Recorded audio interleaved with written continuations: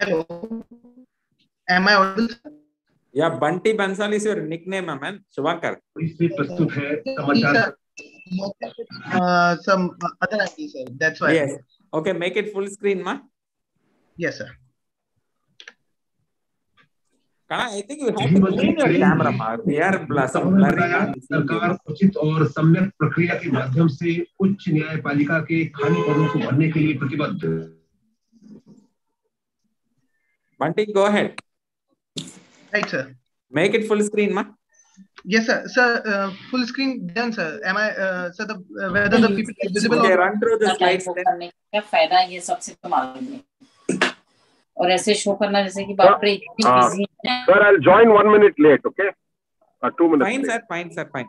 I'm logged in, but I'm yes, sir. Yes, sir. Yes, sir. Little bit. Okay, I'll join 1 minute, 2 minutes late. Thank you. Bye, sir. Good evening, sir. Good evening, sir. Sorry, I'm just delayed by a minute or two. No problem, sir. No problem, sir. No problem. We are just checking the slides, sir. You take a minute to come in, sir. No problem. You'll start. I'll hear the history. No problem. Thank you. Yes, sir. Dr. Professor Rachna, ma'am, are you with us? Okay. Kanakwel, just for information, Dr. Srinivas Pai did his MBBS, MS, and a few years from of Kasturba experience College in Manipal. And later he spent time in Kidwai Oncology also, it looks, sir. And we are proud to say now he is head of the department of... He's your student, sir? Yes, yes. Yes, I am. Oh, very proud. I know him since, I know sir since childhood, actually. Oh, before even coming to the medical school. Right, sir. Very nice. You come from the same place, sir? Same native place? I think our parents were friends. Oh, sir. Somsekhar, sir, good evening, sir. Hi, good evening, Professor Kanakwel. Hi, sir, Rajgopal, sir, good evening. Sir, namaskara, sir. Very nice. Some video issue is there, so I joined by the mobile. So nice to see you. And you have hundreds of books behind you. Thank you, sir. All personally authored, sir. Thank you very much. Jailal, sir, good evening, sir. Good evening, good evening, sir. Today there is a very, very eminent galaxy. So nice to see Jailal also. Very auspicious and special. World Cancer Day special. Okay, I think 8 o'clock, we will start the session with the permission of the faculty. I think Rachna ma'am will be shortly joining. She said she is on call. So I warmly welcome today's faculty, Professor Somsekhar sir. He is the chairman of the Manipal Cancer Hospital from Bangalore. And he is a most eminent surgical oncologist. And he is a specialist in peritoneal surgery. And he represents India to the globe. He is part of the World Council member of the peritoneal cavity. And his program on DRNB in surgical oncology is very much respected across the country. And he also is doing the regular teaching program for the IASO group for the surgical oncology residents. I would recommend all the students to be part of it. A tad little higher standard, but they definitely touch upon all eminent topics. It's not limited to only clinical topics. They do trial presentations, they do tandem talks, they do debates also. Apart from that, regular case presentations also happen. So I'm sure those who need those links, you please keep out reach to me, because Somsekhar sir regularly shares the program to me. So I can share to you, those who are interested can be part of it. Thank you, Dr. Somsekhar. This is more than 5 times you have joined us. And we apologize if we are going to bug you very often to join our classes. I can't say no to you, sir. Pleasure and honor is mine. Thank you. Thank you very much, sir. Then Srinivas Pai, sir. In fact, he has been already with us. And in fact, when I requested him, he immediately volunteered to say yes. And we have Rachna ma'am. Rachna ma'am is from Rewa. Rewa is in UP. Madam, today is her admission day. So she said she'll be joining us shortly. And I thank Dr. Hemant Kumar Nautiyal sir and Dr. Tangamani sir. Hemant Kumar sir is from HIMSS Jolly Grant. And we have Tangamani sir from Institute of General Surgery from Madras Medical College. I thank their respective HODs for permitting their students. And I also thank our academic committee members. In fact, Haridhar sir volunteered to be part of us for all the classes. Thank you and welcome Haridhar sir for joining into the main team. And we have Kanna sir, Rajgopal sir, Jailal sir, Srinivas sir, and Karnakaran sir who have been regularly helping us. And I wish both the PGs good luck. Let us have Shivankar here first and then Pavitran second. So Shivankar, I think you need to go for the duty by 9 o'clock. That's what Hemant sir told me. So you start your presentation first. Yes, sir. Right, sir. Good evening, everyone. I, Shubhankar Agarwal, a third-year resident of surgery in HIMS, and going to present a case of carcinoma buccal mucosa.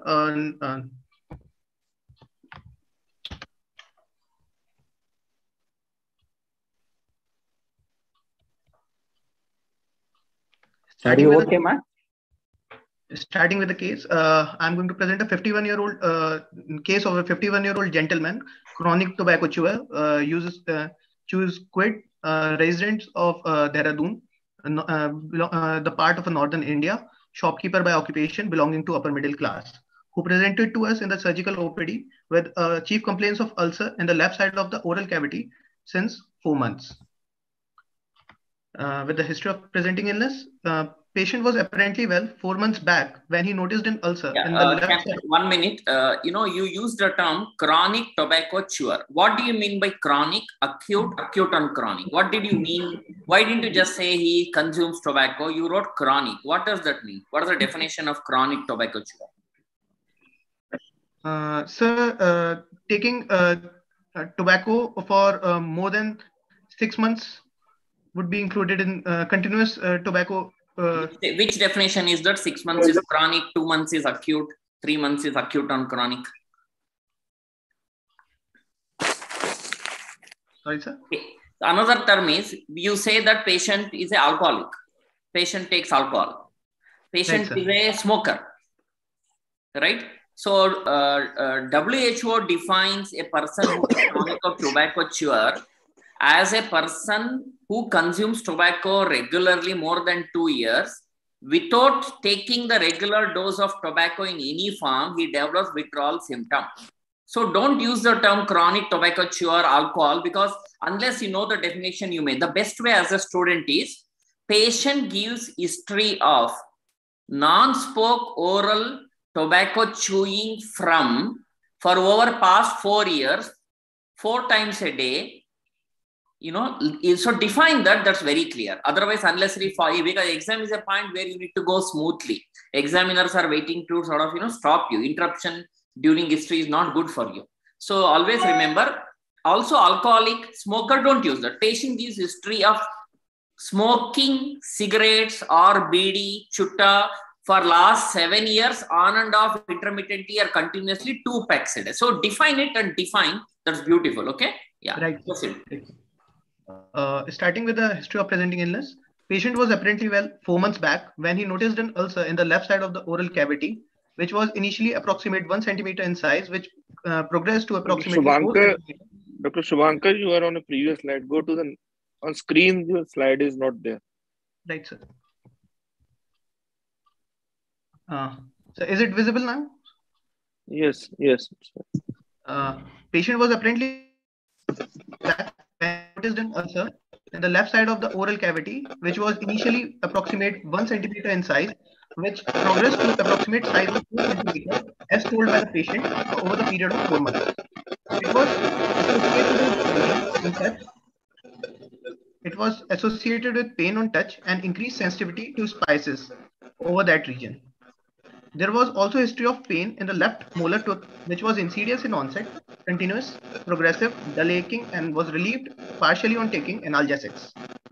There was also a history of loosening of the third molar tooth from past 5 months and spontaneous loss of second molar tooth till 6 months back. There was no history of fever. There is one more. Somebody has a disturbance. If somebody has logged in twice, can you just unmute it? Or maybe except the presenter and the examiners. Yeah, thank you. Everybody can mute. Okay. Shubhankar, you told pain. Is there any relevance of a ulcer and pain? I'll give you an example. There is a painless ulcer. What comes to your mind? Ulcer with pain. What comes to your mind? Painful ulcer. The painful ulcer can be due to any pathology. There is a lot of disturbance. I don't know from which side it is.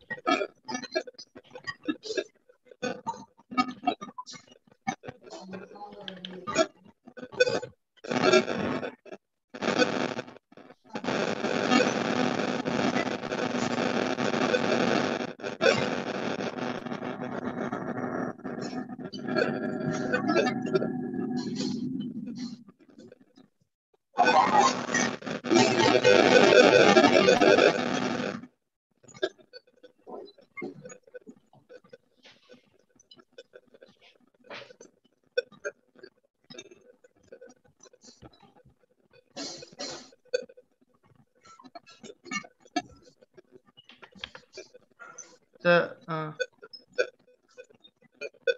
Is the voice clear now? The voice is still there. Shubhankar, you can just try your. Sir, the connection here is okay, sir, but there is disturbance, continuous disturbance.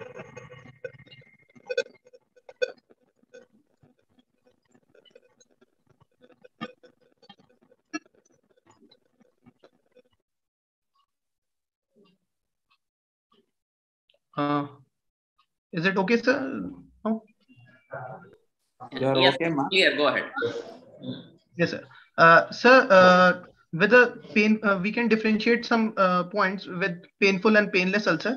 Sir, if the ulcer is painful, it might be due to some infective pathology. It can be due to trauma, like due to sharp teeth or any dentures which have been fitted into, in the oral cavity, or it can be due to presence of herpetic ulcers, or it can be due to the painless ulcers can be due to other conditions like malignant ulcers, or if it is in syphilis, there is formation of chancre. These are also painless. Okay, please go ahead. Right, sir. So then there was no history of fever, bleeding or pus discharge from the lesion. There was no history of trauma to the site. There was no history of any dental intervention or any presence of sharp tooth as told by the patient. There was no history of any swelling in the neck. There was no history of loss of appetite or significant weight loss. There was no history of any high-risk behavior, exposure to any prior radiation in past, or any ENT-related problems. There was no history suggestive of distant metastasis like chest pain, cough, hemoptysis, abdominal distension, jaundice. You told no earache or ENT related ache. Yes. What is the relevance of earache in the oral tumors? Sir, differentiating malignant ulcer or with other infective pathologies of ENT related problems. Sir. Okay. The way pain is referred into the place of the ear, can you distinguish the primary site of location? Sorry, sir.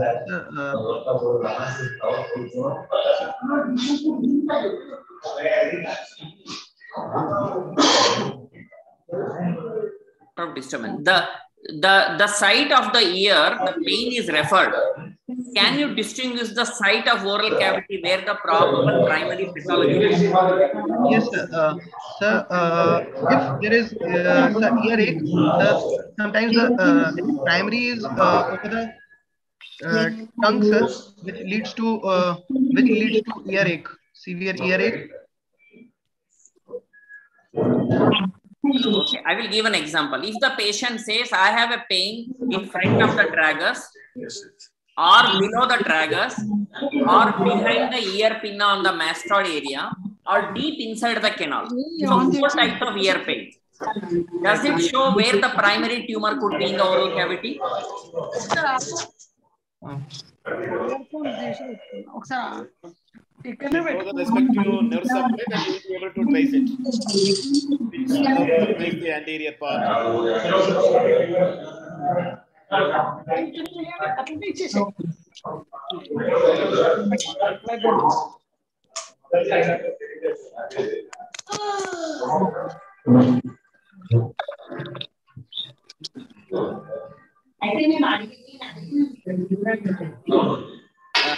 Tumma Shalini, you may have to mute. There is a lot of disturbance from your side. Can you please mute?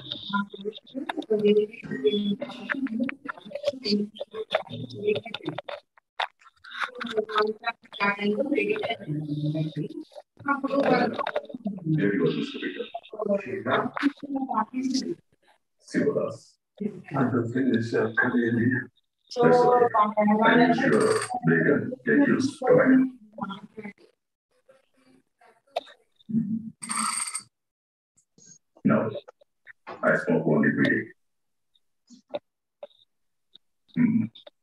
I forgot it.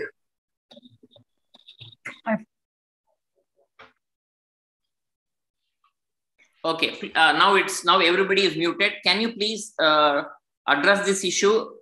The referred pain in front of the tragus, below the ear lobule, behind the pinna on the mastoid, or deep in the ring. Where will be the primary? Sir, depending upon the site of the earache, we can sometimes localize the primary site. If it is at just anterior to the inside the meatus, then extra-auditory meatus, then it is usually the primary site is on the tongue. Then if it is over the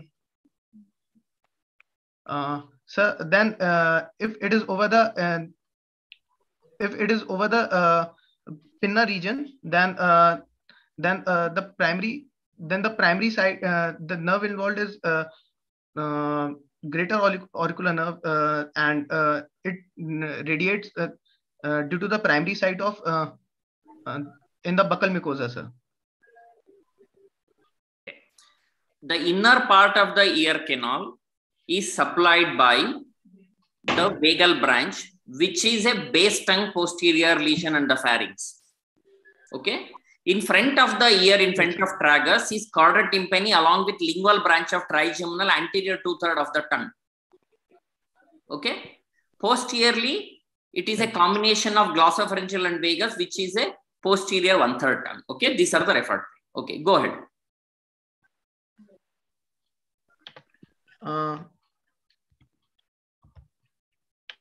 Then coming to past history, patient is a known hypertensive since 4 years. He takes irregular medication, which is not known by the patient at present.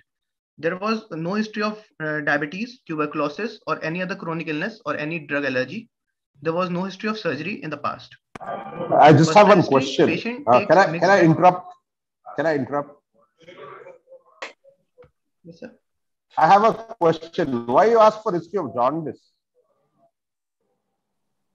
Sir, patient with oral cavity cancers may have distant metastasis to lung, liver, bone, sir.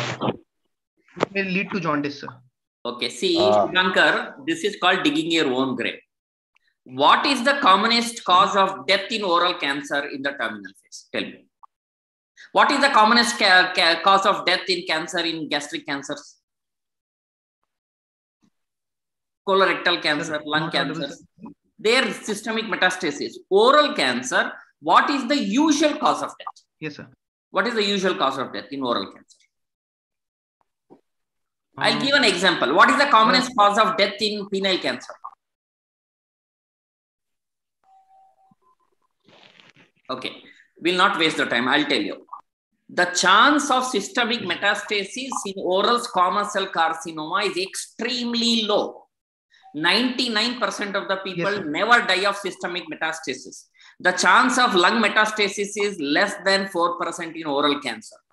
The commonest site of metastasis is lymph node, local regional recurrence, recurrent blowout of the carotid, and death.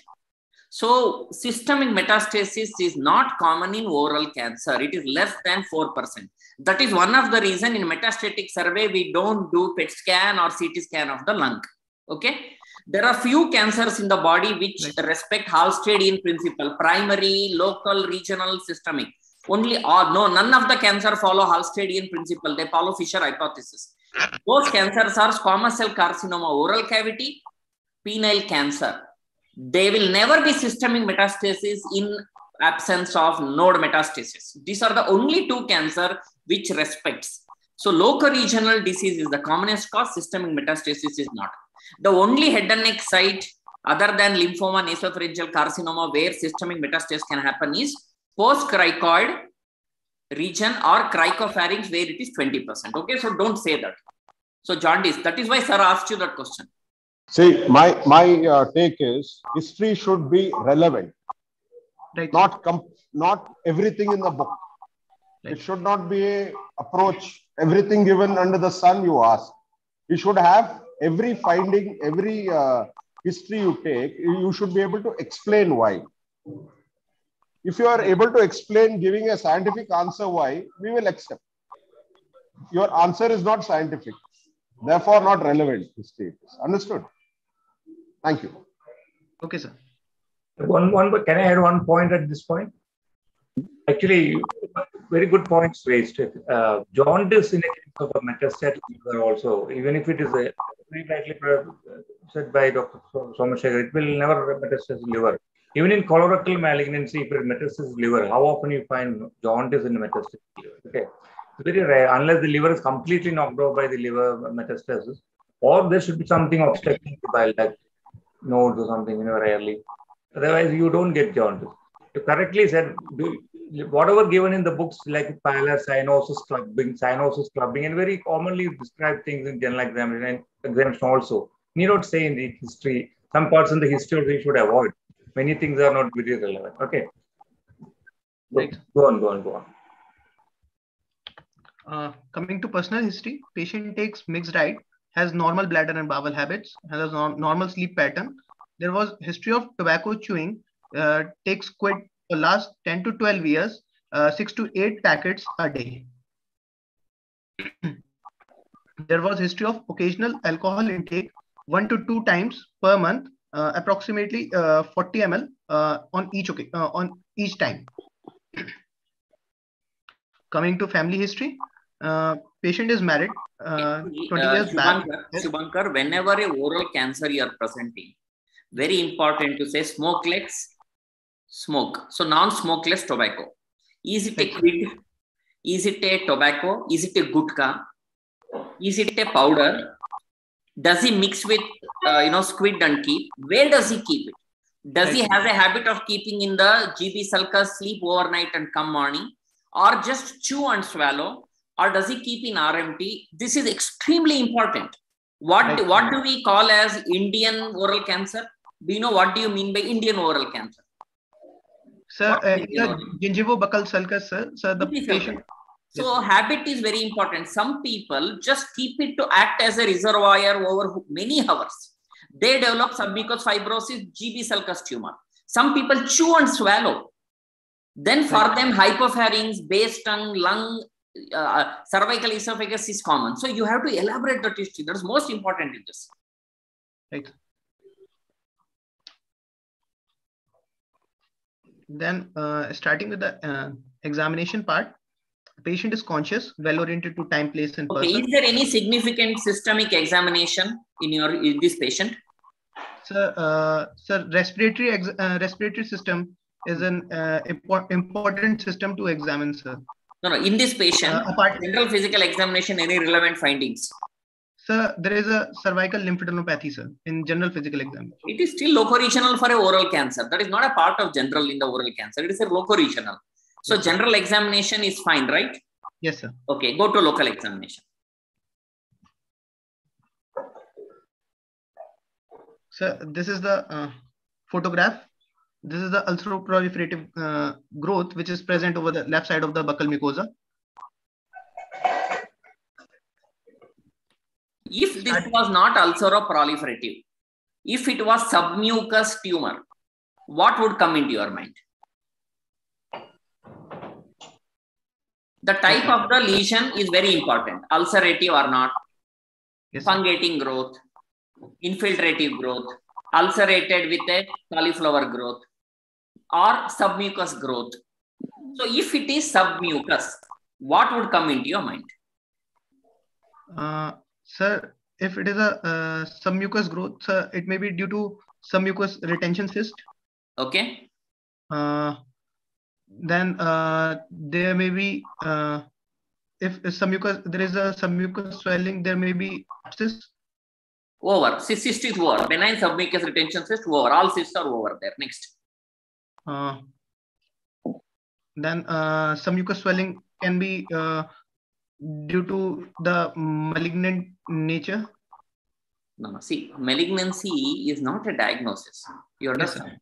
Yes, so I'm asking, if it is an ulcerative, it is an epithelial tumor. So it could be squamous carcinoma. If, if the mucosa was intact there, only redness, ulceration is not there, but there is a submucous swelling and a growth. Mucosa is intact. So what would be the cause? So, what is there in the submucosa of the oral cavity?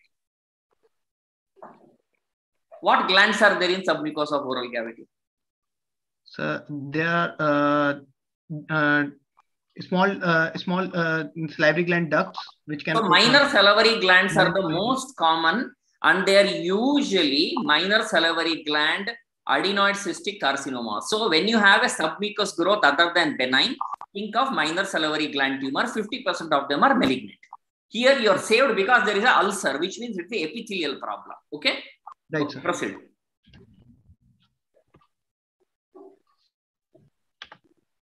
Starting with the locoregional examination, on inspection, the facial symmetry was intact. There was no visible fullness or swelling in the neck. Mouth opening was adequate of more than 4.5 centimeter. Oral dental hygiene was poor in form of halitosis, and nicotine staining was present all over the teeth. There were leukoplakic patches over the left side of the buccal mucosa adjacent to the lesion. There was no submucous fibrosis. There was no erythroplakic patches. You told mouth opening was normal. If there is a restricted mouth opening, what are the differential diagnoses for? What could be the causes? Acute mouth opening has fallen down. Chronically, mouth opening is restricted. So in other words, what is the trismus? Right? Yes, sir. Trismus which has developed recently, trismus which was there for a long time. So what are the causes? Sir, trismus can be defined as painful, restricted mobility of mouth, opening of mouth. And if it is acute, it can be due to conditions like parotitis, tetani, and it can be due to trauma. And we will confine to this case. There is an ulcer in the left. Right, sir. By far, it is painless unless he puts his finger, pokes and rubs, you told. A painless ulcer in this patient with this condition in that location, suddenly mouth opening comes down and pain appears. What would be the first reason in this patient? Sir, if sudden pain appears in this patient and we are suspecting a malignancy of the buccal mucosa, and if it has infiltrated into the mandible, there might be mandibular fractures. Okay, number one. Secondary superadded infection in a malignant ulcer. First cause of pain which was not there. Right, sir. Okay. As you say, locoregional extension into the periosteum of the mandible and pain. Painless trismus of recent onset in this ulcer in this patient, what would come to your mind? So, painless trismus in this patient might be due to the infiltration of the medial pterygoid muscle. Okay, good. So, if you rule out SMS, you told there is no SMF in this patient. Recent onset of painless trismus means tumor has gone into infratemporal fossa via RMT, retromolar trigon, and pterygoid muscles are involved. Why is it important? Is it important? This patient develops trismus. Is it important? Sir, it is a criteria for resectability. If it is involved in if the medial pterygoid is involved, so the lesion becomes unresectable, sir. Then it is T4B and usually non-curative. Huh? Yes, okay, very good. Go ahead. Proceed. Then there were no erythroplakic patches. The protrusion of the tongue was normal. There was an ulceroproliferative growth in the left side of the buccal mucosa, which was 3 to 4 centimeter in size, tender, bleeds on touch, ill-defined irregular margins with everted edges and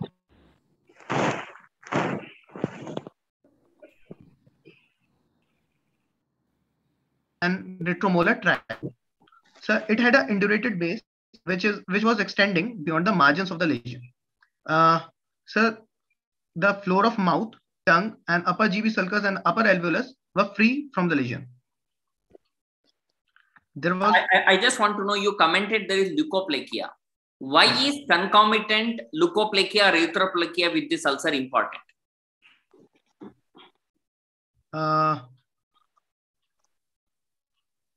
Sir, couldn't understand, sir. See, you looked for leukoplakia and erythroplakia surrounding this primary tumor, right? Yes, sir. What is its significance? Sir, that the apart from the lesion, sir, there may be infiltration of the malignancy towards that area also, sir. Because there will be multiple in situ synchronous primaries. Primary lesion. Okay. Lesion. So which is the place where there is multifocality and multicentricity most common in the human body? Which malignancy has got highest chance of in situ changes and multicentricity and multifocality? So carcinoma breast, sir. Number 1 is urinary bladder tumor. In situ change and multiple. Number 2 is oral cancer. Okay. That's why it is very important. Field cancerization is 4% in oral cancer. That is the commonest cause of recurrence in spite of adequate surgery if you don't map it. So you apply a Lugol's iodine, look where the mucosa is abnormal and you excise all of them. Okay. What is the incidence of malignancy in leukoplakia? Leukoplakia is a precancerous condition or pre-malignant condition. What is the difference between precancerous and pre-malignant? Sir, the pre-malignant condition means that it is a risk factor, means the malignancy there is no atypical cells at present, but it is a risk factor and may convert into malignancy at in coming time. Okay. Leukoplakia is pre-malignant or precancerous? Sir, pre-malignant, sir. What is the incidence of malignancy in a patient who has leukoplakia? Sir, the incidence is approximately, sir, 0.1%, sir. The chance of malignancy in leukoplakia is 5%. Erythroleukoplakia is the highest, 7 to 10%. Okay, just remember this. Please read the differential diagnosis for pre-malignant and precancerous. With the available time, we can't go into that. There are 12 pre-malignant, precancerous. Read about it. How many years it is present, age it is present, whether it is a speculate or whether it is a general type. So all these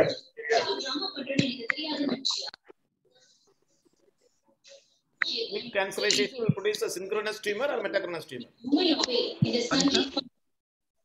Synchronous tumor, sir. Synchronous tumor. Cannot produce metachronous tumor? Sorry, sir? It is a metachronous tumor also or only synchronous tumor? The metachronous can also be there, but it is generally synchronous. Shubhankar, yes, sir. What is the difference between a pre-malignant lesion and a pre-malignant condition? So the pre-malignant condition is like that it acts as a risk factor, and if there is a lesion, which is acting as a risk factor, is the pre-malignant lesion.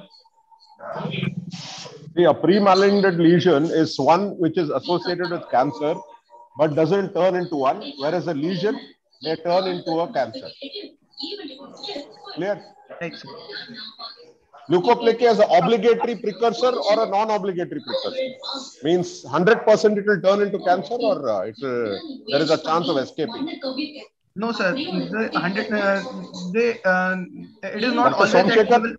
Dr. Somsekhar gave you the stats already. So I'm just asking you in a simple English. Yes, sir.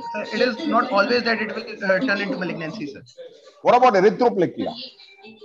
Sir, erythroplakia has more chances of turning into malignancy than leukoplakia, sir. At least 17 to 20 times much more than leukoplakia. Thank you. Can we request others to please mute? Lot of people are speaking on the background on phone and TV. Can we please request people other than the examiners and the candidate to please mute? We can hear the news actually. We can hear the news.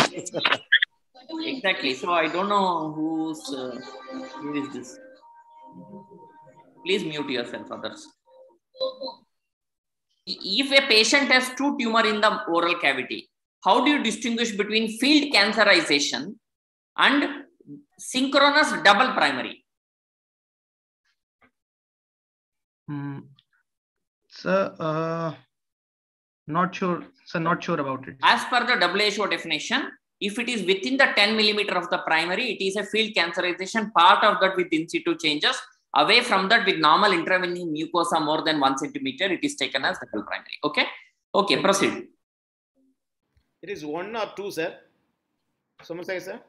Sir, 1 centimeter in intervening normal areas. But that one criteria says minimum there is a 2 centimeter difference should be there from two primaries.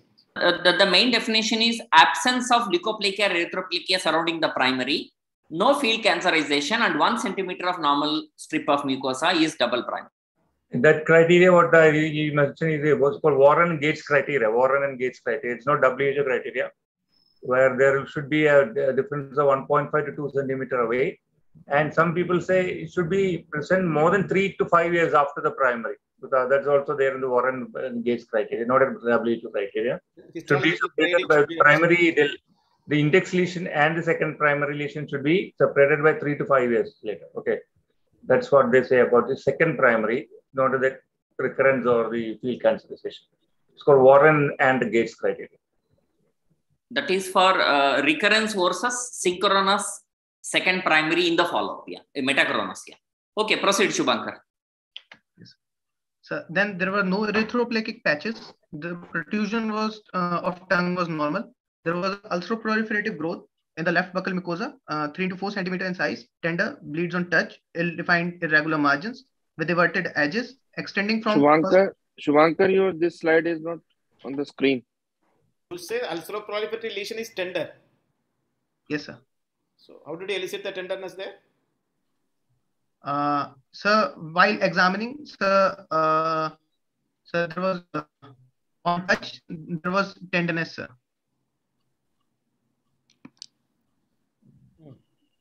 Go ahead. It is extending from the first molar tooth till third molar tooth, reaching up to the left lower GB sulcus, lower alveolus, and retromolar trigon, had an indurated base, which was extending beyond the margins of the lesion. The floor of mouth, tongue, and upper GB sulcus and upper alveolus was free of the lesion. What do you mean by RMT, retromolar trigon? What is its significance in oral cancer? Sir, the retromolar trigon is the area behind the third molar tooth, and which is present over the ascending part of the mandible, sir. It's triangular area, and what is its significance? Sir, if it is involved, sir, if retromolar trigon is involved, there are higher chances of mandibular involvement, and that mandibulectomy may be required if it is involved.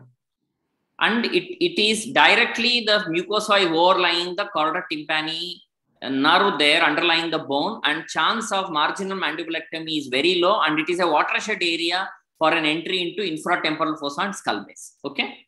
Okay. Right. You can easily go into the pterygomandibular space or infratemporal space, it can go easily. Yes. Then there was loosening of the left. Plus, it requires block dissection for sure, even if it's an N0 neck. Okay. Since it's an aggressive tumor, even if your neck is N0 on investigation, or after all investigation over, even then in a retromolar trigon, you will do compulsorily, you will do dissection of the lymph node.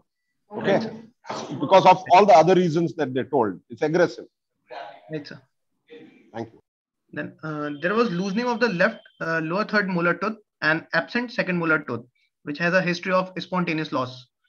On biodigital examination, the growth was mobile over the skin.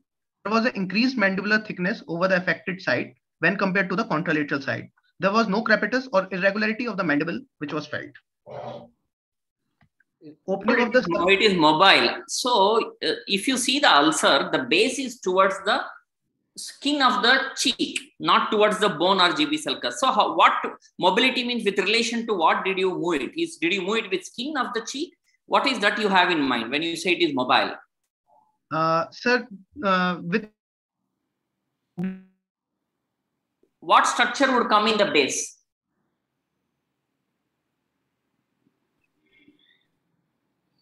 Shubhankar, can you hear us? Sir, the voice is breaking, sir. Yeah, what structure comes at the base of this patient's ulcer, the photo you showed?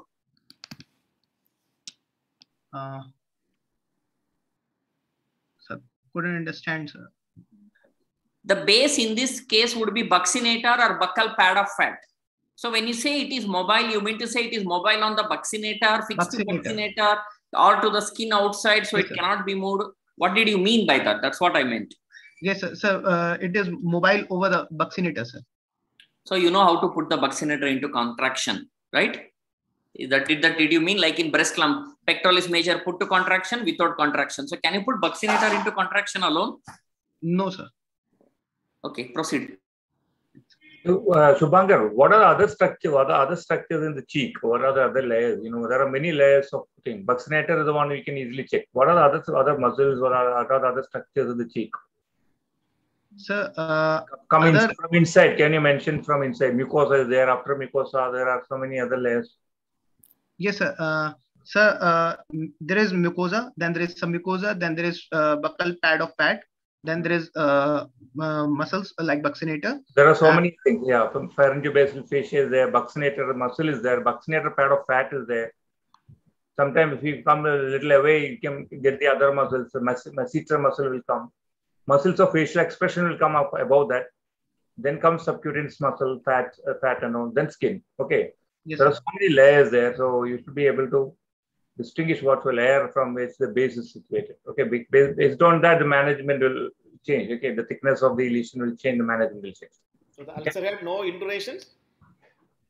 Sorry, sir. Sir, there was induration, sir. So when you say freely mobile on the skin, and how will you make an induration? Sir, the induration was present perilesionally. Not on the base. Induration is not on the base, only on the base. Yes, sir. Sir, it is present on the base, but the whole of the lesion is mobile, sir. Slightly mobile over the underlying cheek, sir. What is induration?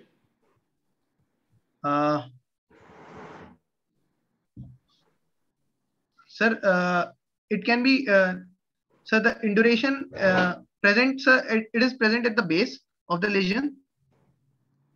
No, it is not infiltration. It is a fibrosis. Okay, desmoplastic changes are taking place. So when it is taking place, then how do you make that ulcer is mobile? Sorry, sir. So you never mentioned about induration. Sir, there is induration. No, I think he mentioned he mentioned like induration of the base is extending to the beyond the margins of the lesion. Yes, sir. Yeah, I don't know whether that statement is correct. Base is at the base. Base means at the bottom of the ulcer, isn't it? Indurated base cannot extend beyond the margins. The margins may be indurated. That is how you should describe it. Okay, base is at the bottom of the ulcer, is what on which the ulcer is resting, and induration is in the margin, surrounding areas indurated. That's the one technical problem there. Okay. It's better to bring things here, the bidigital examination. There it will be easy for you to make out the induration. Right, sir. See, one suggestion, Shubhankar, is not to forget basics of ulcer. Yeah. We know this is a cancer, so it's easily we are lured into taking the presentation towards an oral cancer. But never forget about the basics of an ulcer. Sure. Okay. Right. Things like a base. See, you're supposed to hold the edge and the margin with the index finger and thumb and see that feeling in an ulcer. Same you have to apply in a malignant ulcer. Okay. Right. Do not forget the basics of suddenly when we get an oral cancer, we are happy because we will be asked a lot of other questions. But basics of ulcer is also asked. Remember that. Okay. Right. Yes, PG should remember two things. There are two things: ulcer and swelling. You should know how to present a ulcer, how to present a swelling. So wherever you get an ulcerated lesion, the description of the lesion is ulcer, that of an ulcer. Wherever you get a swelling, the descriptions are of swelling. Okay, where abdominal swelling, a lump or breast lump, thyroid, whatever, you stick to the basics. So you will not miss any points. Okay, so basic description of base, floor, edge, should be correct at your PG level. Should not make any mistakes in that. Okay. Right. So then on bidigital examination, growth was mobile and there was increased mandibular thickness over the affected side when compared to the contralateral side. There was no crepitus felt or there was no irregularity over the mandibles. Opening of the submandibular and the parotid duct could not be visualized. Examination of the 7th, 9th, 11th and 12th cranial nerves were normal. On neck examination, it was around 2 into 2 centimeter hard lymph node was palpated, which was mobile, and in the left, at the level Shubhankar, I'll interrupt you. Why did you examine the 7th, 9th, 11th and 12th cranial nerve? The reason. Sir, these are the nerves which are in close relation to the close relation in the neck and which might be infiltrated by the lesions, sir. Now explain how a buccal lesion can involve the glossopharyngeal nerve. The buccal lesion, it's in the buccal mucosa, right? Yes, sir. So where does the 9th, 11th and 12th cranial nerve emerge? At least 9th, 10th and 11th. When do you examine them? Is it in buccal mucosa or some other kind of malignancy? Sir, in the malignancy of tongue, sir. When? Sir, when there may be involvement of floor of mouth, sir. Or is your lesion involving the floor of the mouth? No, sir. Okay. Why do you examine the 7th nerve?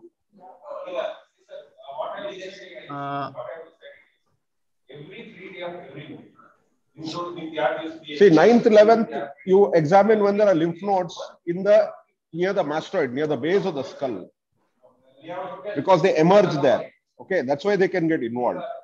After that, you examine in a buccal mucosa, I meant. This your case, no, is of buccal mucosa, right? Yes, sir. It's not floor of the mouth, it is not CA tongue, it is not base of the skull. Am I right? Yes, sir. Sometimes examining everything is also wrong. It should be relevant. Right.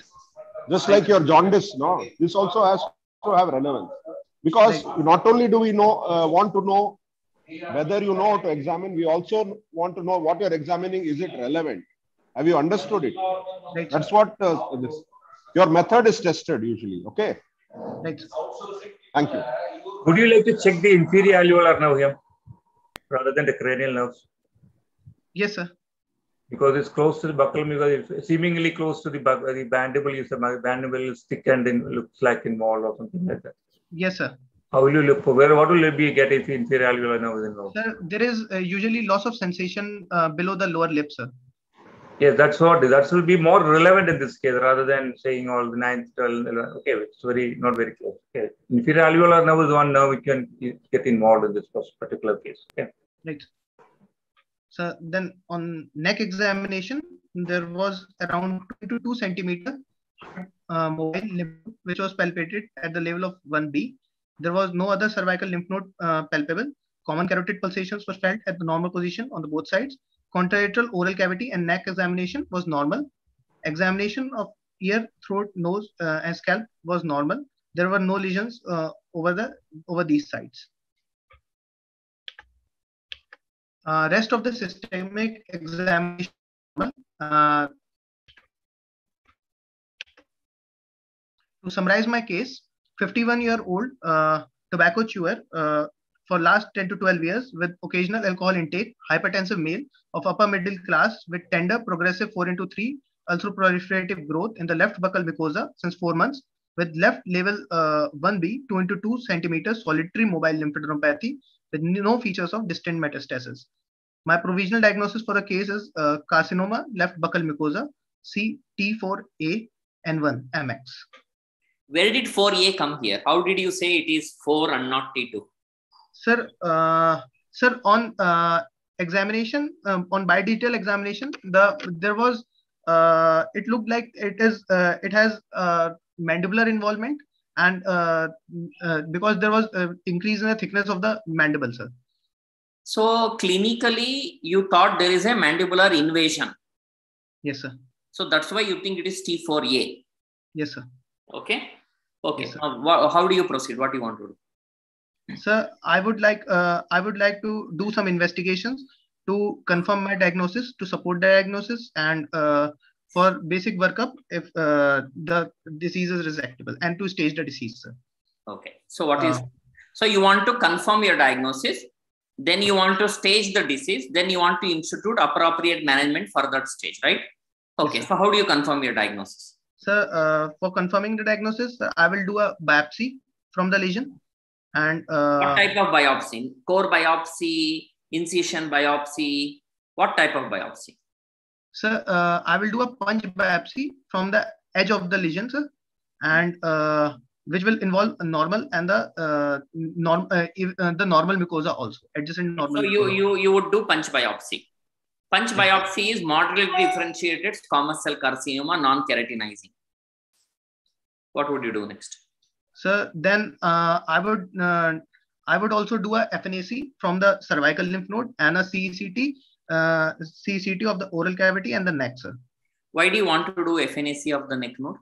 Sir, we want to confirm that whether the neck node is obviously due to the malignant nature, or it can be due to some other infective pathology. Okay, so in this case, FNAC is negative, you are not going to remove the node.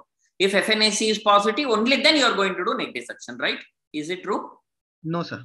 So then why you want to do if FNAC is negative, what is the management of the neck?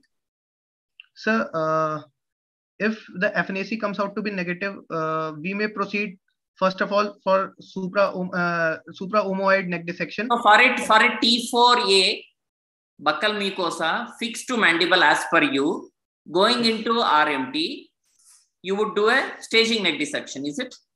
When do you do SOHND? So when SOHND indicated in a T4 buccal mucosa lesion going to RMT fixed to mandible. No, so then if FNAC is positive, negative in this patient, is it going to change the outcome? And is FNAC accurate? You do ultrasound, there are one node in 1B, one node in 2, 3. So you will start doing FNA of all the nodes, and you will do 20 FNA per node and all negative. So you're going to leave node. So in this patient, is it relevant? So is FNAC of the neck node going to change the management in this patient? No, sir. So then why you want to fall into trap in this patient? What is the difference between keratinizing squamous cell carcinoma and non-keratinizing squamous cell carcinoma? Where would you get it? In this patient, punch biopsy would be reported as what? Sir, in this, it would be keratinizing squamous cell carcinoma. So where would you get non-keratinizing squamous cell carcinoma? What is the difference between them? Sir, it would be present in HPV related. Where is keratin present in human body? Sir, over the skin, sir.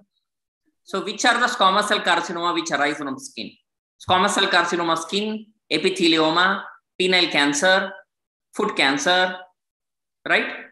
So which are the mucosal squamous cell carcinoma?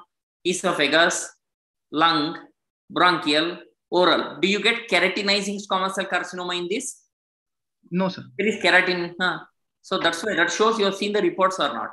Okay, so the biopsy is moderately differentiated non-keratinizing squamous cell carcinoma. What next? So then I'll go for CCT of the oral cavity as well as of the neck. When would you do MRI in oral cancer? I agree with you. CECT, contrast enhanced CT scan of oral cavity and entire neck is the investigation of choice. Very good. I agree. When would you do MRI? In which conditions you would do MRI in head and neck cancers and not CT scan? Sir, MRI can be done if we are looking for a muscle involvement. So where? Which muscle? Rectus femoris muscle, quadriceps, medial pterygoid involvement, sir. So infratemporal fossa invasion, when you suspect in a trismus recent onset, MRI is preferable. Good. Number one. Number two. paranasal sinus tumors. Number 3, parapharyngeal tumors. Base tongue lesions, because base tongue lesions are submucous. These are the condition MRI is preferred over CT. And post radiation suspected recurrence. Okay. Otherwise, what you told is absolutely right. So contrast CT scan suggests mandible erosion not present. Multiple nodes in level 2 and level 1. Opposite side neck normal. What would you do now? Sir, do you have the CT of this patient? Do you have the CT of this patient image? Yes. Photo? If you have the photo, put that. No report. Image, if you have, you put it. No, sir. No, sir. Okay, leave it. Okay. So you understood what I told? Abutting the mandible, but mandible not invaded. No cortical erosion. Mandible totally free and normal. Yes, sir. Sir, couple of nodes on the same side, opposite side, no. So what would you do? Then what will become the T now? With the mandible is not there involved clinically. Sorry, sir. Then what will become the T stage now? Sir, it will become T2, sir. So what is the the depth of invasion? What do you mean by that? Sir, it has been added, sir, in the new. So how you are going to assess the depth of the invasion? Sorry, sir. How you are going to assess the depth of the invasion? Sir, it should be ideally done radiologically, sir. Radiological tumor thickness do not correspond to the invasion thickness. The ulcer can have a less radiological thickness, but it will have. So it is always counted from the surface of the normal mucosa. Just because it is a proliferative lesion, ulceroproliferative lesion, that means the entire lesion is seen where the thickness of the lesion is more. So the invasion is not calculated from the total thickness. So radiological is not the means to calculate it. It must be from the normal surface area. Right. This depth of invasion has been now included as T1, T2 or T3, less than 5 mm, 5 to 10 mm and more than 10 mm, sir. Good. Shubhankar, what is the difference in the oral cancer staging from last AJCC TNM to this AJCC TNM? Sir, one is depth of invasion has been involved. Yes. Good. Number 1. That's one change. Sir, then second, sir, in the 8th AJCC guidelines, they have only included the mucosal part of the lip, sir, and they have removed the cutaneous part of the lip, sir. From, number 2. Number 3. Cavity. Good. Number 3. Sir, they have also included the extracapsular spread, sir. Extracapsular extension. If it is present, it comes out to be N2C directly. Good. And that would make it stage 4B directly. Stage 4B directly, sir. Okay, very good. Excellent. Okay, so all this is not there. Yeah, sir. The extrinsic muscles of tongue are involved. Is that included now? Sorry, sir. Sorry, sir. Extrinsic muscles, the muscles of tongue. Previously, the 4A includes the muscles involvement also. Now the muscle involvement is not coming. Extrinsic muscles or intrinsic muscle involvement is not put under the T4A lesion. Who is the father of TNM classification? Who devised TNM? First page of AJCC TNM page. Who is the person who coined the term TNM AJCC? Who is the father of TNM classification? Sir, Dr. Denoix, sir. Perry Denoix from Gustavus Institute, Paris, in the year 1956. Okay. Right, sir. Good. So now CT scan, no bony erosion of mandible, couple of nodes on the same side, other side normal. What would you do now? Sir, as you said previously, sir, if it is abutting the mucosa, sir. You have the patient with you. There is no ifs and buts. Patient is there, you are examined, you are presented. Yes, right? Sir, so in this patient now, I'm just giving you the investigation as you go ahead. So now what would you do in this patient with the information we gave you? Sir, if there is no mandibular involvement, I will go for a wide local excision with a margin of approximately 1 to 1.5 centimeter. So straight away in oral cancer, put the knife. So no swab for culture sensitivity, no improving the oral hygiene, no improving the nutrition. Patient may be cancer cachexic, all the anaerobic infection all around the mouth, halitosis bad, and you want to cut and put a nice plastic surgery flap. So straight away knife ready, patient on table and cut. Is it? No, sir. So first I would prepare the patient, improve the oral hygiene, send the swab for culture to know what it is. improves the nutrition status, assess the nutrition, then you will take him for surgery after necessary investigation for anesthesia, right? Right. Oral cancer, nutrition, oral hygiene improvement is very important. Okay, don't commit directly. Right. So you improved all that, patient is fine. What is the surgery you would recommend? You want to give surgery, or you want to give chemo and operate, or you want to give chemo radiation and then operate? Sir, I would like to go for a wide local excision along with neck dissection, modified radical neck dissection, then with a adjuvant radiotherapy, sir. In this patient, what does wide local excision amount to? You know, you can't escape so easily. I'll do wide local excision and we just keep quiet. In this patient with this disease, with your examination, what does wide local excision encompass and mean? Just tell the patient to open more, take a cautery and excise one cutter cut. You said, what is wide excision in this patient? Sir, what would you do to mandible? Sir, if it is not involving the mandible, sir, we'll we'll do a marginal mandibulectomy, sir. Is paramandibular invasion present when you examine? What are the indication? What are the contraindications for marginal mandibulectomy?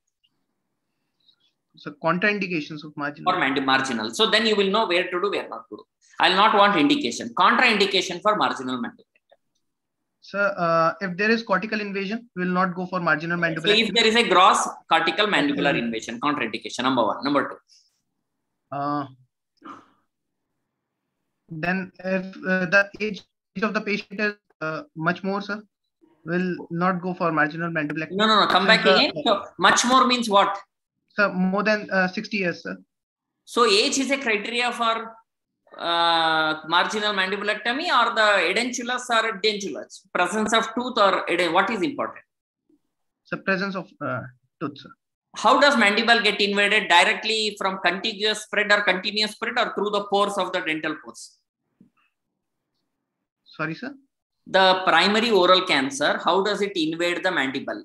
Continuous spread, contiguous spread, or through the alveolar tooth socket pores? Sir, through the socket pores, sir. So dentulous, tooth present, not present is important. Edentulous mandible, contraindication. If you cannot achieve 7 mm of residual mandible after removing 6 mm of cut, you can't do. Post radiated mandible, we don't do marginal. It will fracture and cause osteoidonecrosis. You understood this? The paramandibular soft tissue invasion on either side of the sulcus is contraindication. You understand that? Okay. Do you know types of marginal mandibulectomy? No, sir. Okay. No problem. If you know, it's fine. Otherwise, leave it. Okay. So what is the exposure you would take? Do you want to do a lip split, or you think transorally you can manage this? Sir, I would like to do a lip split, sir.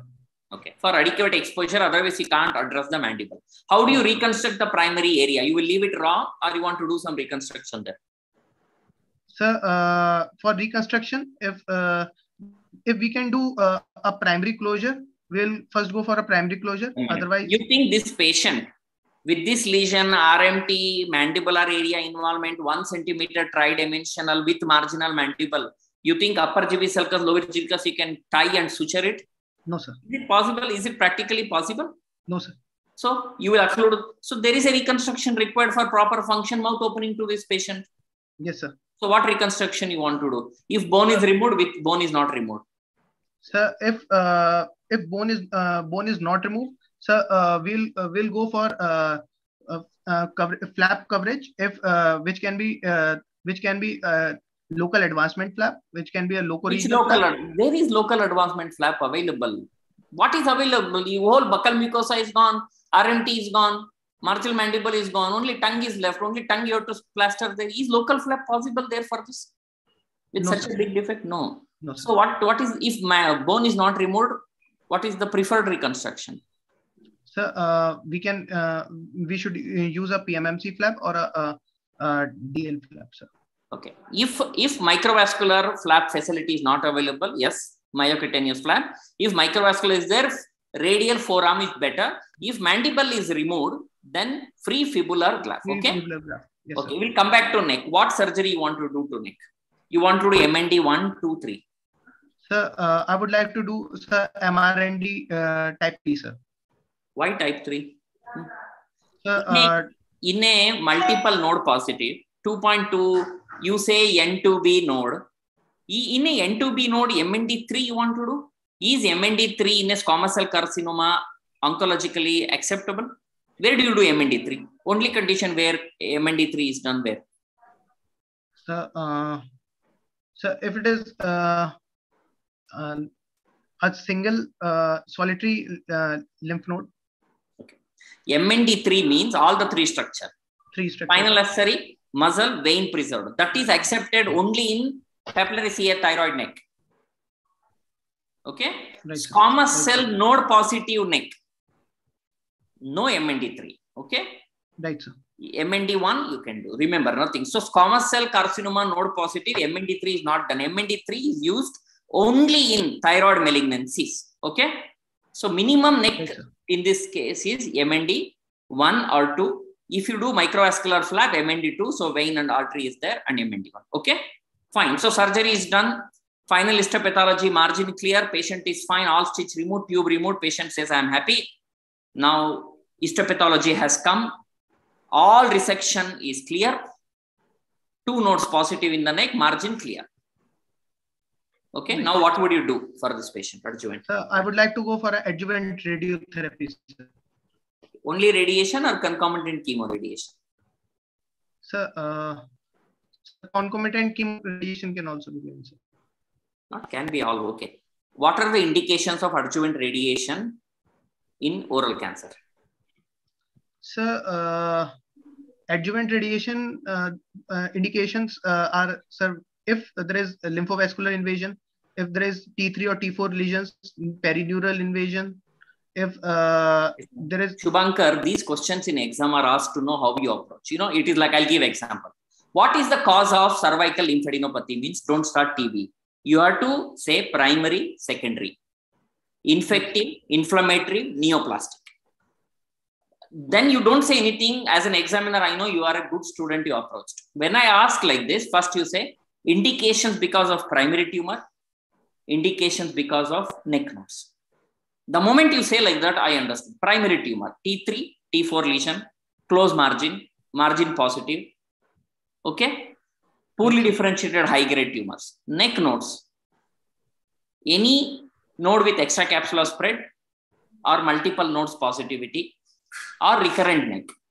So these are the indications. So classify it like that. Okay. Right. Sir, you want to ask anything at this point? Add anything, sir? Yeah, suppose the mandible, you discussed about marginal mandible. Suppose the cortical mandible was involved. You did a CT, very close margin, and there's if it's abutting the periosteum, probably you can do a marginal mandibulectomy. Suppose the cortex of the mandible was involved at that point. What will be your approach? Then I would like to do a mandibulectomy, and it would be a type of arch preserving type of a mandibulectomy I would do. What do you mean by that? What type of mandibulectomy is that? So hemimandibulectomy, arch preserving hemimandibulectomy. Hemimandibulectomy. Okay, you want to do hemimandibulectomy? So any other option? What is hemimandibulectomy? Sir, if we remove one side of the mandible from TMJ, and by also preserving if arch, we are preserving the arch of the mandible, sir. Hemimandibulectomy preserving the arch. I don't know. How will you do that? Any other type of mandibulectomy, you know? We can functional preservation better. Sorry, sir? What do you mean by segmental? Segmental mandibulectomy. Segmental putting a bone graft, covering the defect. You have heard of segmental mandibulectomy? Yes, sir. Yes, you can remove a segment. You can arch preservation easier with segmental mandible. If the cortex is involved, you have to go for a full thickness resection of the mandible. So I thought you said, well, you don't know the types of marginal mandibulectomy. You said you don't know, isn't it? Yes, sir. You said that? Yes, sir. Okay, no problem. There are many types of, you can the horizontal type, the vertical type, and the oblique type. Okay. What is the reverse marginal mandibulectomy? Have you heard of that term, reverse marginal mandibulectomy? Sorry, sir. Reverse marginal mandibulectomy. No, sir. I haven't heard of it, sir. Yeah, no problem. Usually, you do for oral malignancy, you remove the inner cortex of the mandible, isn't it? So very rarely for a mandible malignancy outside, for example, a submandibular malignancy, salivary gland malignancy. But it's not a very safe procedure because the outer cortex of the mandible is removed, but the inner cortex is not sufficient. Lot of noise, please. Okay, so the outer cortex of mandible is removed, but it is not a safe procedure because the inner cortex is not sufficient to retain the pressure. Okay, so you may have fractures related, but there's terminology called reverse mandibulectomy. Reverse marginal. Thank you. One more terminology you need to explain. What is pipe stem mandible? Sorry, sir? Pipe stem mandible. Not heard. I think Dr. Somashekar mentioned about the thickness, minimum thickness required for the marginal mandibulectomy to be successful, because we need at least 1 centimeter width of the mandible. So then only do the reverse marginal mandibulectomy. Sometimes some people have congenitally rounded and less than 1 centimeter diameter mandible. This is described as pipe stem mandible. Okay, so that is again a contraindication for your marginal mandibulectomy. Okay, same like an edentulous person, they can produce an attrition of the mandible and produce a thin rounded or thin mandible. The thickness will come down. That again is a contraindication for reverse marginal mandibulectomy. Okay. So if full thickness involvement is there, you have to go for a full thickness resection. That is called the marginal segmental resection or a heavy mandibulectomy. Okay. Thanks. Good. What is the dose of radiotherapy that is given to cure in head and neck cancer? Curative dose of radiotherapy in head and neck cancer. It is approximately 60 to 66 days or approximately 3 to 6 weeks, sir. So 6,200 to 7,000 centigrade. What is the curative dose that is used in rectal cancer? So not sure. 5040, curative dose in breast, 5,040. Okay. Remember, curative dose in testicular malignancy with retroperitoneal nodes, 2,500 to 3,000. It is highly radiosensitive. Liver, 3,500. So radiosensitivity in biology, you must know, you understand. And the maximum tolerable radiotherapy by carotid artery is 10,000 centigrade. That's why safely you can still give after neck dissection 6,000 without a problem. Okay. Very good. So surgery is done. Patient has recovered. Nutrition is done. Patient says, thank you very much. I'm going home now, doctor. Okay. So what is the instruction you would give the patient at the time of completion of treatment and patient goes back home? Sir, at the time of discharge, I would like to tell him about the oral hygiene he had to take care of. Then nutrition. So dental hygiene, nutrition, all done. So does he needs to come back to you or no? Yes, sir. Then he had to come for further follow-up. Why does he need to come for follow-up to you? So,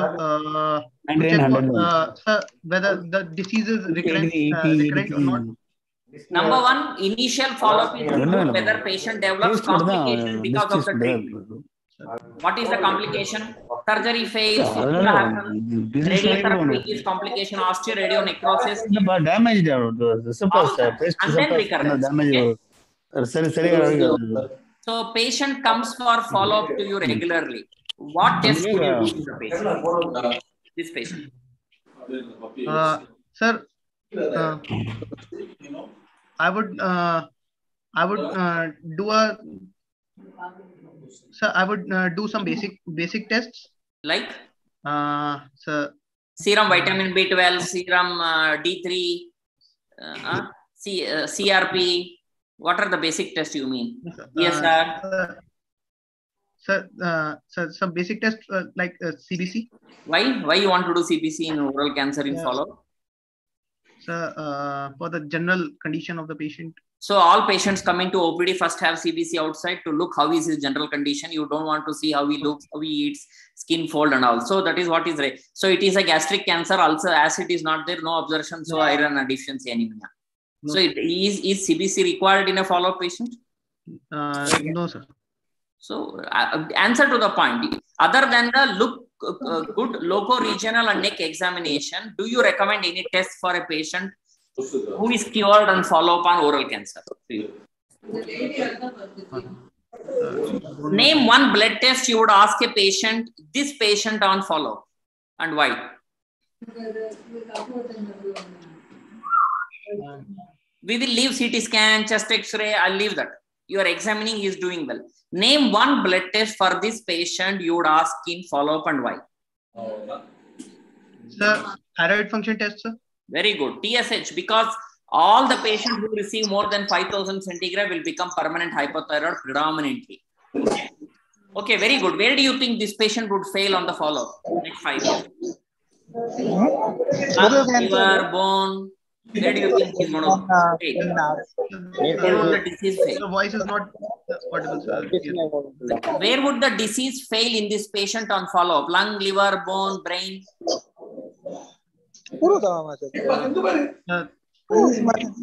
Couldn't understand, sir. Can everybody please mute? A lot of people are unmuted. Can I humbly request everybody to please mute other than the candidate and examiners? Can I please humbly request everybody to mute themselves? Professor Kanagavel, you are a host. Can you mute others?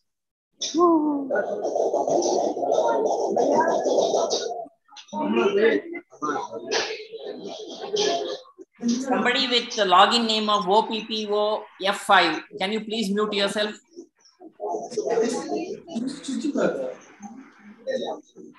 Mute buddy.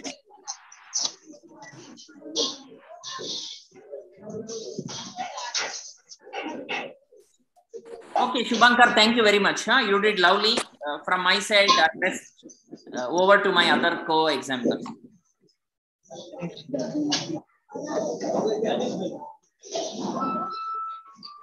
Suppose this patient comes back with a recurrence, Shubhankar. Shubhankar, we got? Shubhankar? I think he's gone. Total करे ना. Thank you, Shubhankar. As a moderator and as a teacher, I would really appreciate your presentation. And as a junior resident, you presented very well. And I'm sure the senior residents in surgical oncology also would love to understand from this presentation and the remarks from all the teachers. You did very well.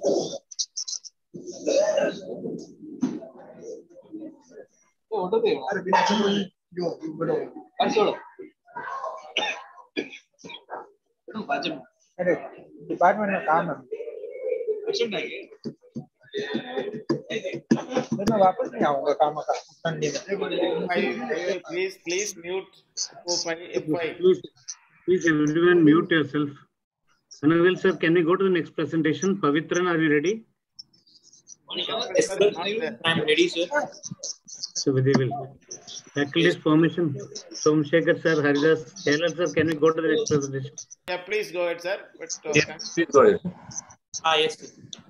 So kindly mute yourself, please. Oppo 5, who is Oppo 5? Kanagavel sir. Oppo 5, F5. एक wafer भी बाहर कर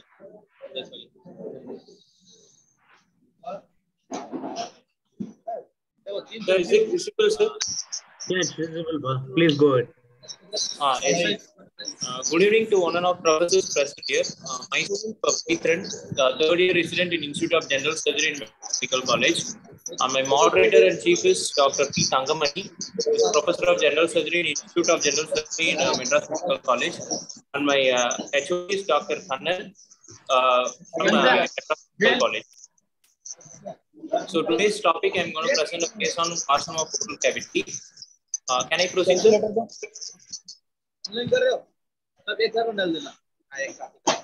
Wait, I'll ask Kanavil to mute others. Yes, sir. Okay. Just hold on, please. Please bear with me, faculty. Oppo F5 is making.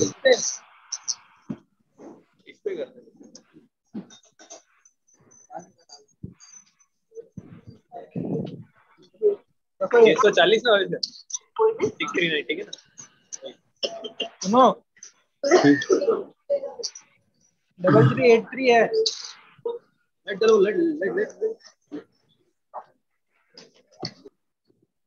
Yes, sir, you can go. So can I proceed, sir? Yeah, please, sir. Now there's no. Yes, sir. So my guest is a 54-year-old Mr. Selvanayagam, a male from Kelambakam, Chennai, auto driver by occupation. He is presented with a non-healing ulcer over the tongue for the past 2 months and history of present illness. The patient was apparently normal 2 months back, following which he developed an ulcer over the left side of the tongue, which was incident in onset and gradually progressed in size, initially around 1 × 1 centimeter and now enlarged to a size of 4 × 2 centimeter, and it is associated with pain for the past 15 days. So moving on to the pain over the ulcer, which was dull aching, intermittent, non-radiating, and is present in any time of the day and is aggravated on taking spicy foods and relieved on medication, and it is in mild severity. History of difficulty in speech is present. History of excessive salivation is also seen. History of difficulty in chewing is present, and history of difficulty in protrusion of tongue is present. There is no history of halitosis, no history of difficulty in swallowing, no history of loss or loosening of teeth, no history of any ill-fitting dentures or trauma, no history of ear pain, and no history of any other swelling in the oral cavity and the neck, no history of cough, breathlessness, and no history of loss of weight and loss of appetite. Past history, the patient gives a history of some dental procedure which he is not very much aware of, and there is no details also available with the patient. Just one second. Let me ask a couple of questions from the previous slide. Yes, sir. What is the reason for the difficulty in speech and salivation, excess saliva? What is the reason for that? You said the relation of the tongue, isn't it? Yes, sir. This patient has a lesion in the lateral aspect of the tongue. So excessive salivation can be, the anterior part can be due to the per se irritation of the lung lesion, sir. Any other risk possibility? What is the speech or problem with the speech? Both can be combined. What is the reason for difficulty in speech? It is due to the difficulty in the articulation of the tongue or the very Okay. When will you get a proper speech? What is the difference? What is the relation with proper speech? Sir, I couldn't hear you. Sorry, sir. What is the relation with proper this tongue's position and movement and the speech? Is there anything related with that?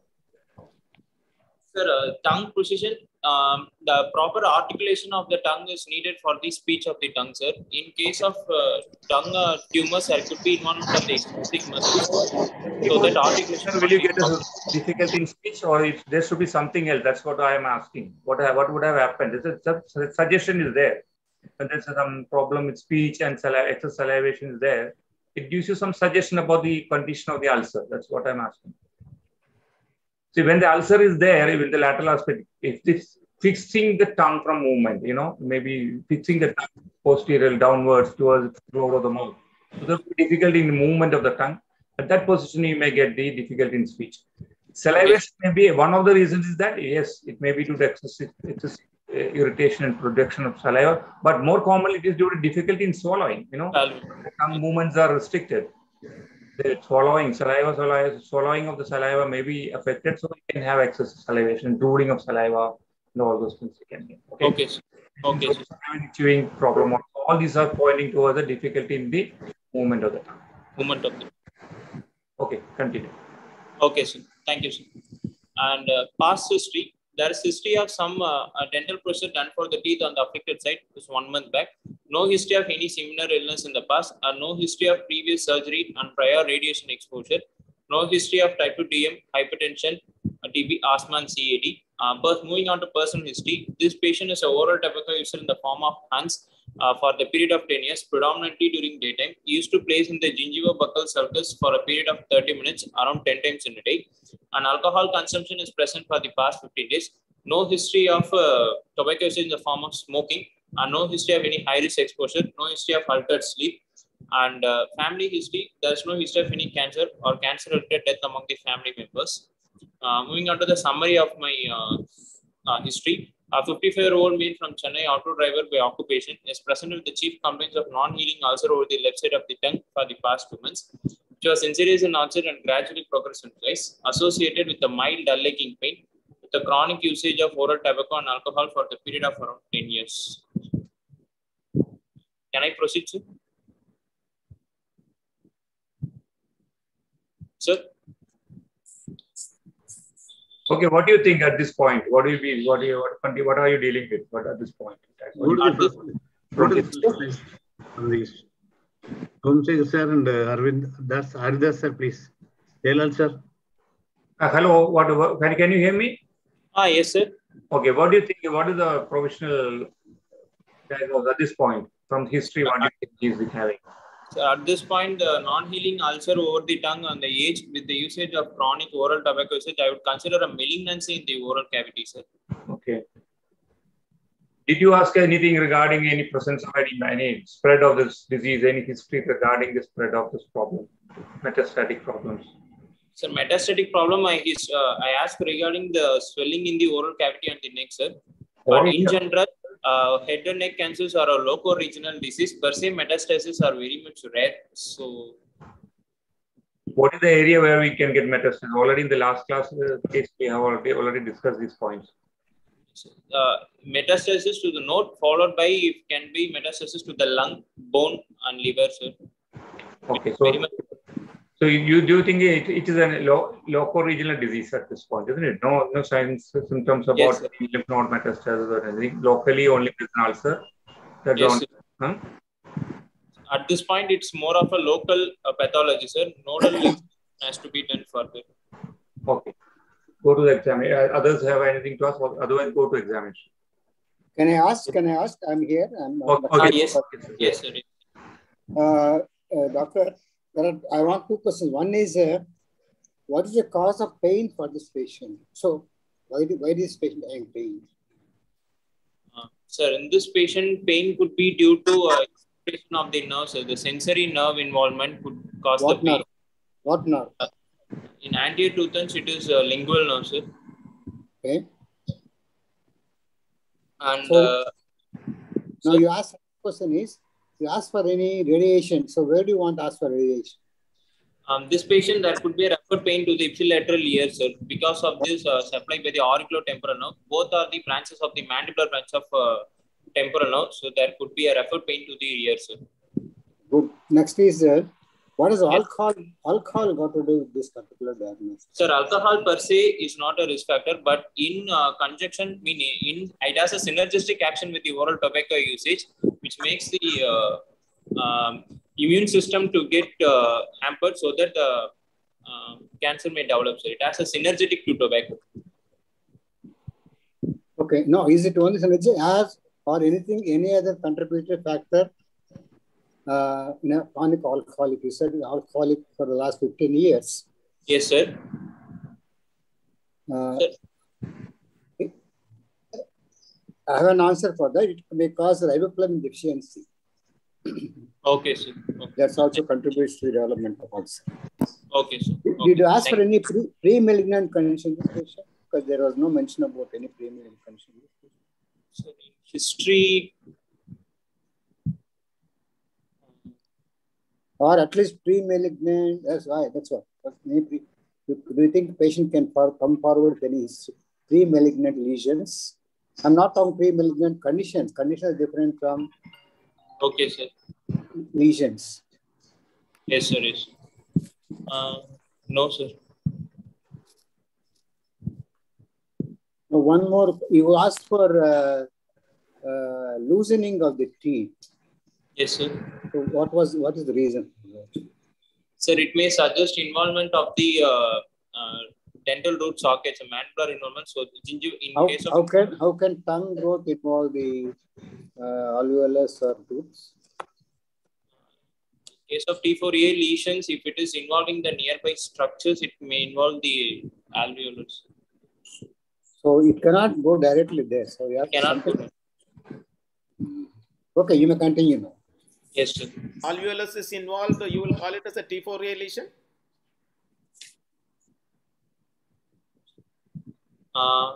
Sir? If the alveolus is just involved, that will Yes, be easier to say it is a 4A lesion, T4A.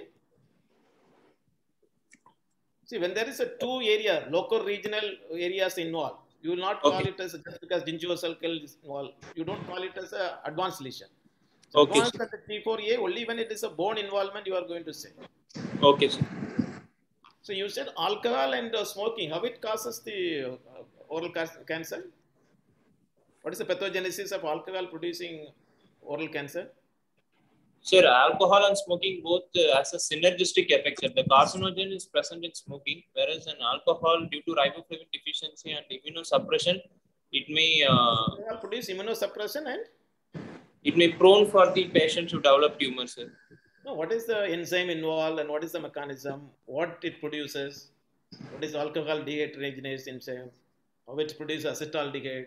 How it is produced free radicals? What are the 4 areas how it produces? Whether it acts as an irritant, whether it acts as the solvent, which acts as a promoter.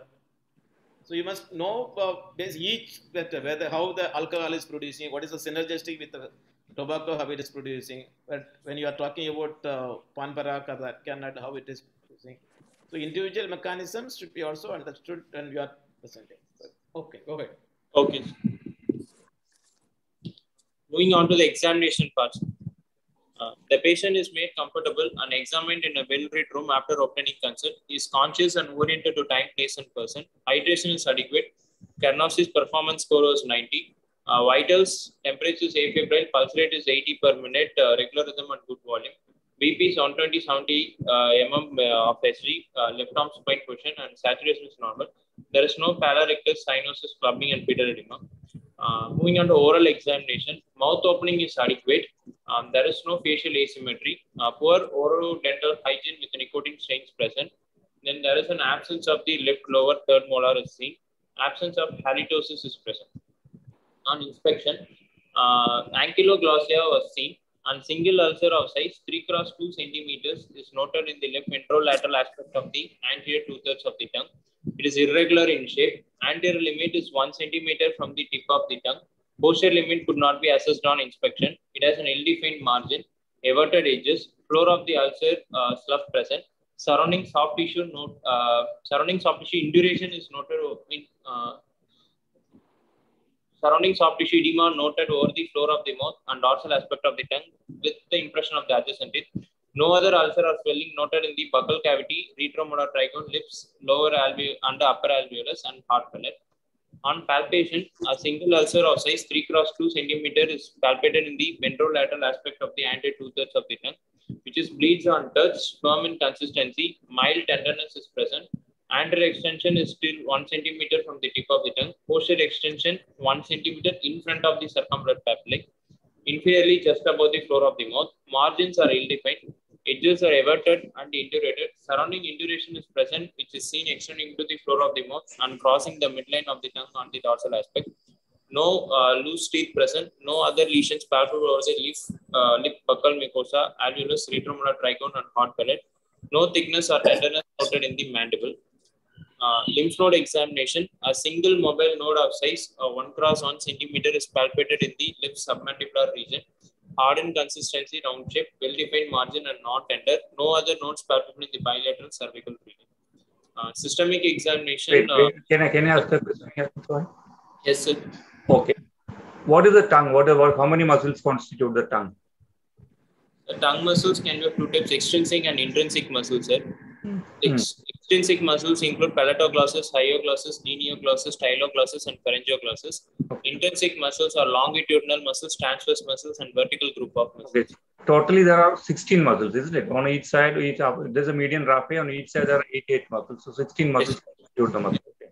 Yes. So what are the various areas, oral cavity? Suppose you are asked to describe in various sections of oral cavity. What are the areas of oral cavity? So the subsets of oral cavity include the oral cavity in per se extends from the vermilion border till the junction of the hard palate and soft palate superiorly, and the anterior facial palate laterally, and the circumflex palate at the inferior aspect. The subsets within this oral cavity includes lips, buccal mucosa, upper alveolus, lower alveolus, floor of the mouth, retromolar trigone, tongue. Okay, what is floor of the mouth? Floor of the mouth means what? What is that boundary? The floor of the mouth. Boundaries of the floor. Yeah, what are the extension? What is the extension of floor of the mouth? Actually, it's actually U-shaped extension from the anterior to the frenulum anteriorly, and we either side the medial aspect of the alveolar margin to the anterior aspect of the ventral aspect of the tongue. That is that area, the entire. It's a U-shaped area on either side is connected. That's called the floor of the mouth. Okay. What structures on the floor of the mouth? Muscles constitute the floor of the mouth. What are the muscles on the deep part of the floor of the mouth? So that is very important when you talk about the infiltration of the floor of the mouth. What are the muscles situated there? So hyoglossus and genioglossus. Yes. Hyoglossus and genioglossus are there. Any other muscle is there? Mylohyoid. Very good. These are the three main muscles there. Hyoglossus, genioglossus, and the myoglossus. What is important of the mylohyoid muscle? Suppose the mylohyoid muscle is infiltrated. Here you say this is in tongue mobility is restricted. What is the reason for restricted mobility? We got a clue from your history itself, because there is a difficulty in swallowing, dysarthria and all those things. So we expected this to happen. What is the reason for difficulty in movement of the tongue? Could be due to the muscle infiltration or the surrounding induration because of the tumor, sir. Yes, this infiltration into these muscles, what are you talking about, isn't it? The floor of the mouth infiltration into these muscles. That's why the movement of the tongue is restricted. What is the importance of the involvement of mylohyoid muscle? What will happen? What is the space in which you are worried about? So mylohyoid muscles infiltrated. What is the next space to which this the malignancy can spread to? What is deep to the what is related to the mylohyoid muscle? Next could be submandibular gland. Yes, very good. The submandibular space, isn't it? So if it's infiltrating these muscles of the geniohyoid and hyoglossus, and hyoglossus muscle, there will be fixity in the floor of the mouth.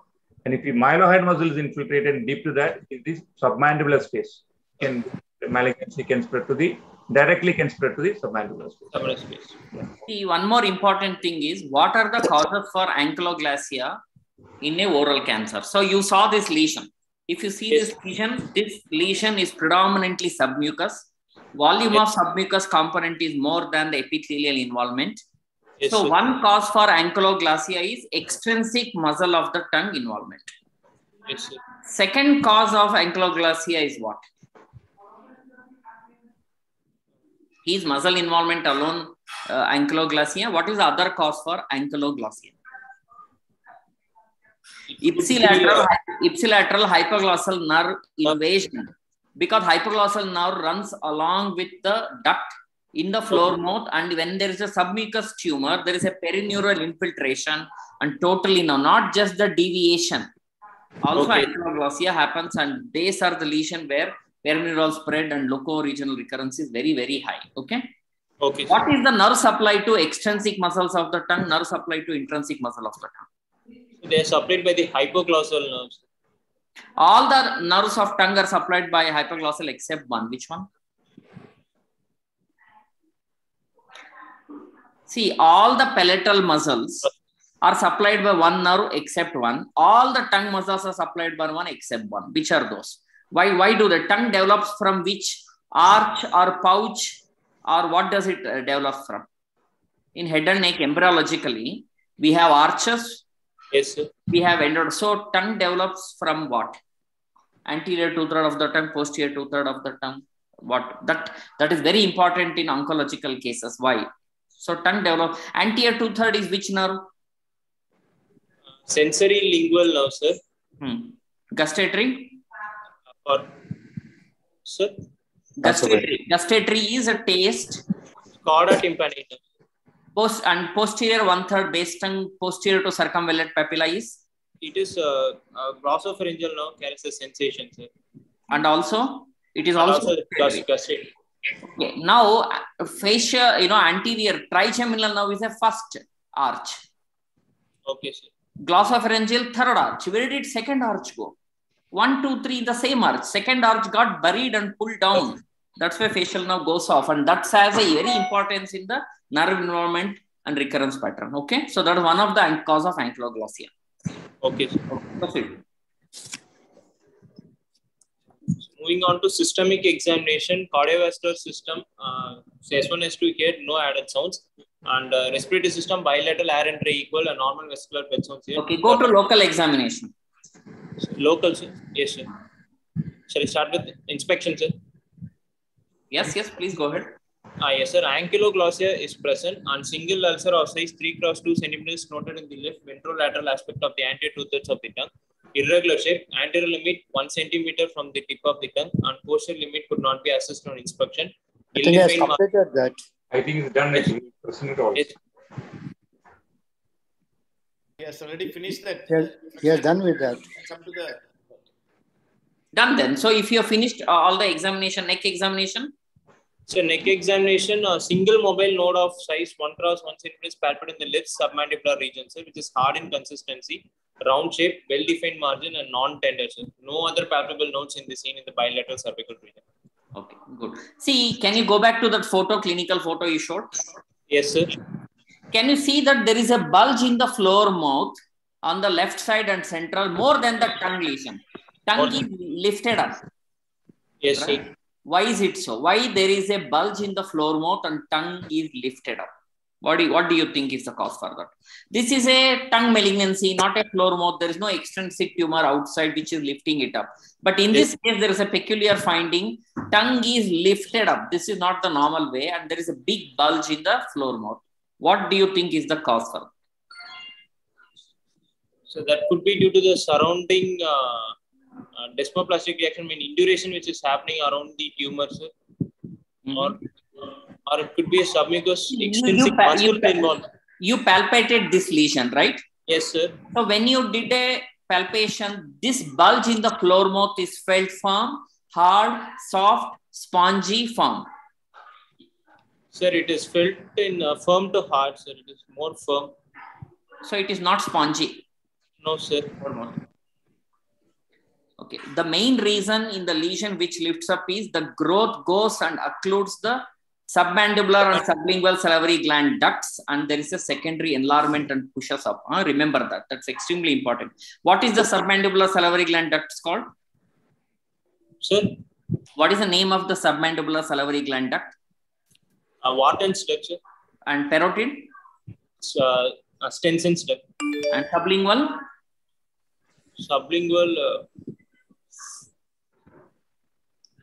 How many parotid ducts per gland is there? Each parotid gland has how many ducts? Each parotid gland has a single parotid duct, sir. And each submandibular salivary gland has how many ducts? It also has a single duct for each gland. How many ducts each sublingual salivary gland has? There's a big clue for you. And what is the name of that duct? If you know, you tell. Otherwise, I will answer and we move to next. Yes, don't know. There are 7 to 11 ducts in each sublingual salivary gland. They are called as ducts of Rivanus. Okay. Okay. Yes. Good. So you are completed. What would you do now? What is your diagnosis? So my diagnosis is carcinoma of the anterior 2/3 of the... Let me ask one more question. So you said there's 1 × 1 centimeter lymph node. You categorically said it's the lymph node in submandibular region. Yes, sir. How would you differentiate? I am saying it is a submandibular salivary gland which is palpable because there's a duct obstruction. If I contest your finding, if I have a doubt, it could be submandibular salivary gland which is palpable. How would you differentiate? Sir, submandibular gland will be bimanually palpable, whereas submandibular lymph by manually or by digitally? By digitally palpable. Digital means 2 fingers. No, you can't put the whole hand into by manual palpation or it's difficult by digital palpation. Okay. So Yes, why is it bidigitally palpable? Submandibular salivary gland?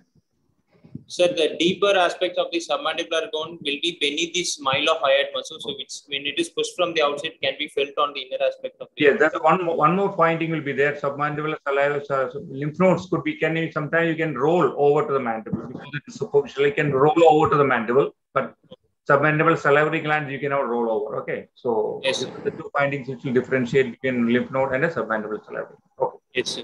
In what triangle does this node reside in this patient, this enlarged node? What triangle is it? Digastric triangle, sir. So can you please classify the triangles of the neck? So triangles of the neck can be anterior and posterior groups of triangles, sir. Which is divided, which is separated by the sternocleidomastoid. In anterior group, it includes submental triangle, digastric, carotid, and muscular triangle. In the posterior, we have. What are the other name for digastric triangle? Submandibular triangle. Submandibular triangle. Okay. So then, in the posterior, we have and the posterior triangle of the neck.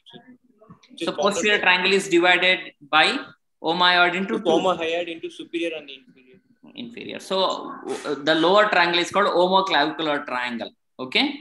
Omoclavicular triangle. Where does level 6 node reside? And which common primary goes for metastatic spread to that? So the level 6 of group of nodes reside between the cricoid cartilage and the inferior border of the hyoid to the superior sternal nodes. Thyroid tumors predominantly spread to the level 6 nodes. Sir. And also hypopharynx and hypopharyngeal lesions can go to central compartment. Where is level 7 node situated? Level 7 nodes from the suprasternal nodes to the innominate arteries. Sir. They are superior mediastinal nodes which are involved, which are usually involved in thymic malignancies or thyroid malignancies. Okay, what is difference between level 4 node and supraclavicular scalene node? Is scalene node supraclavicular node synonymous? We always say, Trozier sign positive, supraclavicular node present, scalene node present. Yes, sir. Okay. What do you, by definition, what do you mean by supraclavicular node or scalene node? Scalene node means it is more near the junction of this IJV and the thoracic duct, sir, which is predominantly enlarged in the GA malignancies. Whereas the level 4 of group of nodes would be enlarged from the cricoid cartilage till the sternoclavicular. When we say supraclavicular node, okay, sir. As per the AJCC 8th edition manual, supraclavicular nodes means what? Okay, level 4B and level 5B nodes which reside in the triangle of HO. Read the 8th AJCC. It says what is triangle of HO. You go back and read. These are the supraclavicular nodes. Okay. Okay, sir. Do you know who defined the neck triangles of the neck? And who defined the levels of the neck? Level 1, level 2A, 2B, 3A, 3B, 4A, 4B, 5A, 5B. Do you know who defined levels of the neck is Memorial Sloan Kettering classification? There is a person. Memorial Sloan Kettering is an organization. Organization cannot manufacture it, right? There has to be a person. So who is the person father of levels? Who is the person who defined MND1, MND2, MND3? Correct. Who is Medina? Medina is the one who defined the, okay? Yes, level 1, level 2, read about it. Okay, so what would you do in this patient? So what is the TNM staging of your patient? Go to next slide. Yes. The carcinoma of the anterior 2/3 of the ventral aspect with a single hard node in the level 1B. So I would stage it as T2N1 and MX. This patient has ankylosing? Yes, sir. So there is ankylosing, fixed tongue, floor mouth invaded, submucous invasion of the full thickness of extrinsic muscle going to floor mouth. You think it is T2 lesion? What is T4 lesions in oral cancer? T4 lesions could be involvement of the maxillary sinus, cortical invasion of the bone, inferior alveolar nerve involvement, skin involvement, and the floor of the mouth muscular involvement. Yeah. So this patient, you say you showed a lesion, ankylosing, floor mouth involved. So you think it is T2N1. So T2N1 is what stage? So T2N1 will be stage 3. So you think this is a stage 3 T2 disease? So it could be T4A. Could be. It is T4A, sir. Sorry, it is T4A. So beautiful examination. Fantastically you examined. We are very impressed with your examination finding. It is like telling PDR and their skin ulcerated fixed to this. What is it? T2N0M1. Okay, so you have a T4A here. Is it T4B or T4A? It's T4A, sir. So what stage it would make? It could make stage 4A. Okay. So what would you do now? So stage what is the intention of treatment now? Ankylosing, floor mouth involved, T4, N1, MX, stage 4A. Intention of treatment is palliative, curative. What is the intention? Curative intention of treatment, sir. Very good. So what would you do now? Curative intention of treatment. So after doing my basic investigations and confirming the malignancy with the H-wedge biopsy. What biopsy would you do in this patient? In this patient, I would do a H-wedge biopsy of the ulcer, sir. No. Incision biopsy, punch biopsy.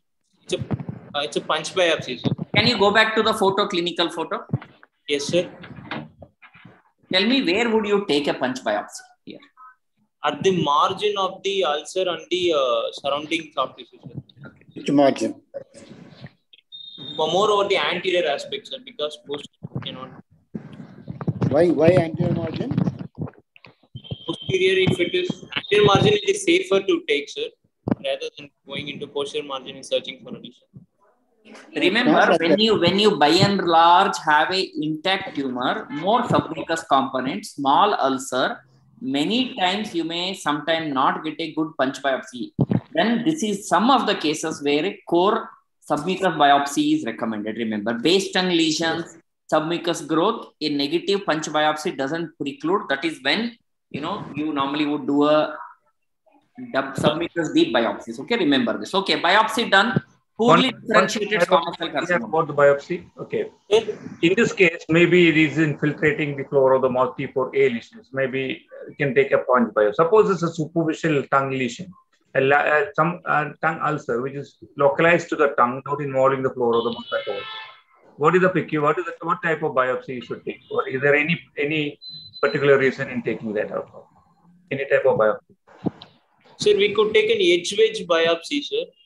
Okay, while taking biopsy, what precaution will you take? Precautions. Yeah, suppose there are I'm giving you some clues because there's a shortage of time. Suppose if we are dealing with N0 neck, suppose you don't know, there's no nodes palpable also. Okay, sir. Will it give you any idea about the further management and what type of biopsy you should take? You should take a good thick biopsy. That's what indicates the further management of an N0 neck is that thickness of the invasion, level of invasion, isn't it? Level of invasion, yes, sir. Depth of if you can take a full biopsy, good thickness biopsy, and if it can prove the level of invasion, what is the level of invasion which gives you idea about the neck node management in N0 neck? How many millimeter thickness is the advised one? More than 10 mm, sir. No. 4 millimeter. More than 4 millimeter involved. Depth of invasion more than 4 millimeter. And if it is involving the floor of the mouth, in this case, there's a difference. How many millimeter is the depth of invasion? 2 millimeter. Okay. In this case, for example, it's involving the floor of the mouth. Okay, sir. The depth of invasion can be proven to be more than 2 millimeter, even if there are no nodes. We have to do the neck dissection in this case. Okay. So that the biopsy can give you some idea about the good thickness biopsy can give you an idea about the depth of invasion. Okay, sir. Okay. Biopsy is poorly differentiated squamous cell carcinoma. Now what would you do? How would you proceed? Okay, sir. After confirming my malignancy, so I would, after improving the nutritional status and the oral hygiene of the patient, so I would like to do a radical a wide local excision of the tumor. So there is no imaging required. Let the floor mouth get involved. Let the carotid space be involved. No problem. So what imaging you want to do in this patient? I would like to do an MRI of the oral cavity, sir. So MRI images, do you have by any chance? No, sir. Okay, no problem. So MRI shows floor mouth, full thickness, extrinsic muscle involved, going down beyond the floor mouth and invading the submandibular and sublingual salivary gland. Multiple nodes, suspicious malignant looking nodes at level 2, level 3 and level 5 in this case. Okay, sir. So what would you do? And then the tumor is crossing the midline of the tongue and the median raphe and involving the floor mouth, touching the base tongue on the back side. Okay, this is the MRI finding in this patient. Okay, sir. So what would you do now? I would like to do a radical surgery for both the primary and the neck, sir. In this patient, midline is crossing. So 1 centimeter tridimensional margin. So anterior total subglottal glossectomy. Floor mouth is involved. So full floor mouth, and anyhow in the neck dissection, submandibular gland goes. So whole thing opens up. So how will you rehabilitate this patient, removing almost half or more than 2/3 of the tongue? See, don't use the term left hemiglossectomy. What is the components of the oral tongue? What are the components of the oral tongue? Anterior oral tongue, base tongue. Base tongue constitutes 60%. What you see as a tongue when you open the mouth is only 40%. 40%. You know what is hemiglossectomy? From the tip midline raphe, entire left half of oral tongue and base tongue up to vallecula and epiglottis. Do you do that hemiglossectomy? No, sir. So don't use the term. It is never hemiglossectomy. Never you are going to base tongue up to vallecula and lateral PE fold, pharyngoesophageal fold and epiglottis. Safe is to say a partial glossectomy with a tridimensional 1 centimeter circumferential margin based on MRI midline touching or not. In this patient, to achieve that, it almost entitles removing 75% of tongue, midline involved, floor mouth involved. Do you think that patient would get rehabilitated? Do you want to, is there any role of neoadjuvant chemotherapy in this patient? Yes, sir. We can proceed with the neoadjuvant chemo. You told me surgery first. Now that I told, then you say yes, can. There can't be yes, no. You would do only one thing, right? You have to take a stand, and if so, you have to tell why.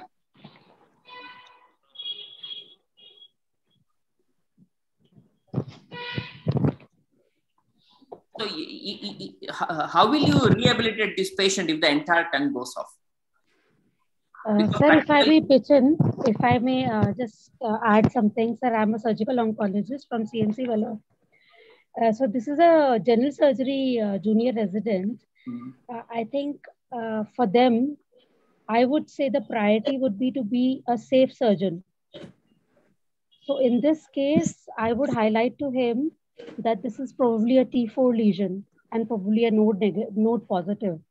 So he has to do a proper workup towards the neck as well as the oral cavity, probably a CT or a preferably. He already told that. He clearly told it is an ankylosing floor mouth. And I agree with you. And he told MRI of the neck with contrast. And then I agree with you. I agree with you. He committed that. Yeah. So he should not go ahead with the surgical options. He should have a multidisciplinary tumor board. That's what I'm trying to elicit from him, because he has taken a call that he would want to do a surgery and that too hemiglossectomy. That's why exactly I'm trying to elicit that in this patient, will that surgery encompass all the disease? Will it be? I'm sure he doesn't know it would entail a midline mandibulotomy or some sort of mandibulotomy. Absolutely. It is not required. Any at MS level, I want him to just know that it is an advanced disease. May not be amenable upfront for a surgical negative margin resection with proper rehabilitation. So I'm trying to elicit next question from him. So you understood. So, this is a very advanced disease, loco-regionally advanced disease, stage 4A, probably not amenable for complete excision. So what are the other options other than surgery which could be offered to this patient?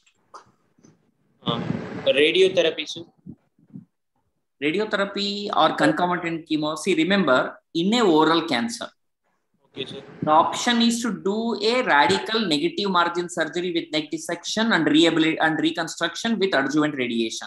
Or if you think it is non-resectable because of the disease volume, or the extent of surgery would leave the patient crippled functionally and you may not achieve a negative margin, then concomitant chemoradiation. Because the only thing is, unlike larynx, hypopharynx and other area, unfortunately, neoadjuvant induction chemo is not a level 1 evidence. Okay, then you have to say what is the institute protocol. You would say this is a loco-regionally advanced disease. I would discuss in a multidisciplinary tumor board where medical, surgical, radiation, rehabilitation all are available. I will explain all the options to the patient. Okay, so when you have such an advanced disease, then non-surgical initial modality and reassessment is one of the option. Okay. Yes, sir. Okay, good. So, what is the sensitive chemotherapy in oral cancer? Cisplatin based chemotherapy. Good, cisplatin. And what do you mean by radiosensitizer? Just basics at MS level. What do you mean by radiosensitizer? The purpose of giving chemo with radiation is not to sterilize the systemic chemo effect, right? It is just to, so a small dose of chemo with radiation potentiate the action of radiation, that is called as radiosensitizer. The other radiosensitizer is metronidazole, hyperbaric oxygen, okay? Yes, chemotherapy. Yes, sir. There are various radiosensitizers that can be used. Yes, sir. Okay, sir, you want to ask Lakshman, sir? Lakshman Prasad, sir? You want to ask? Hello? Yes, sir. Now you were talking about, like Somsekhar said, like, what is the now best treatment for this? Since is it possible to do a radical dissection or is it only palliative now at this stage? At this stage, goes in more of a palliative treatment, sir. What do you mean by that? Sir? Sir, I couldn't hear you, sir. What do you mean by palliative? What do you mean palliative?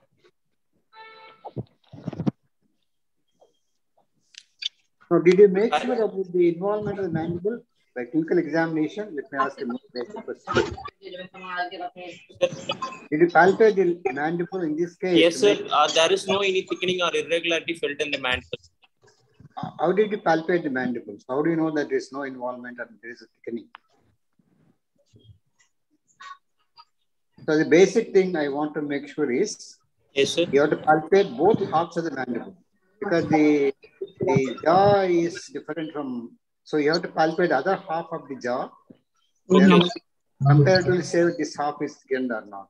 Just one palpate one half, we cannot be sure that it is thickened or not. Okay? Yes, sir. Okay. So what is the purpose of your MRI other than what he already briefed about it. I think I don't know what is the point. Sir? The purpose of MRI in this case. You wrote there in this investigation, you wrote there, ultrasound MRI. Sir, So MRI. Yes, please. To find out the extent of the lesion, sir. Can you be more definite about your answer? To look for the resectability, if it all. No, already he gave you a lot of clues about role of MRI. I think I don't didn't catch it. Because straight away you said after the biopsy, straight away went for hemicrosectomy, which already he briefed about it. But after he said then any imaging, then you said MRI. Before you recommend MRI, you should know what you are looking for it. MRI, it has to be look for the local involvement from the tumor, sir, like crossing of the midlines, floor of muscle involvement. Or, okay. Then posterior extent of the tumor. Okay. And even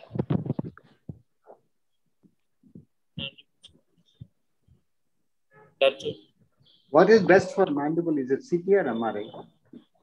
Sir, for mandible, for cortical erosion, CT would be better, sir. For bone marrow involvement, MRI could be. That's good. Good answer. Okay, that's acceptable. No. Very good. See, what is when you do CT scan? What Yes, is sir. the units you measure the CT scan? Hounsfield unit, sir. And MRI? Tesla. MRI? Sorry, I missed it. Sorry. Huh? Yes, you are right. Please tell. Tesla unit. Tesla. And X-ray?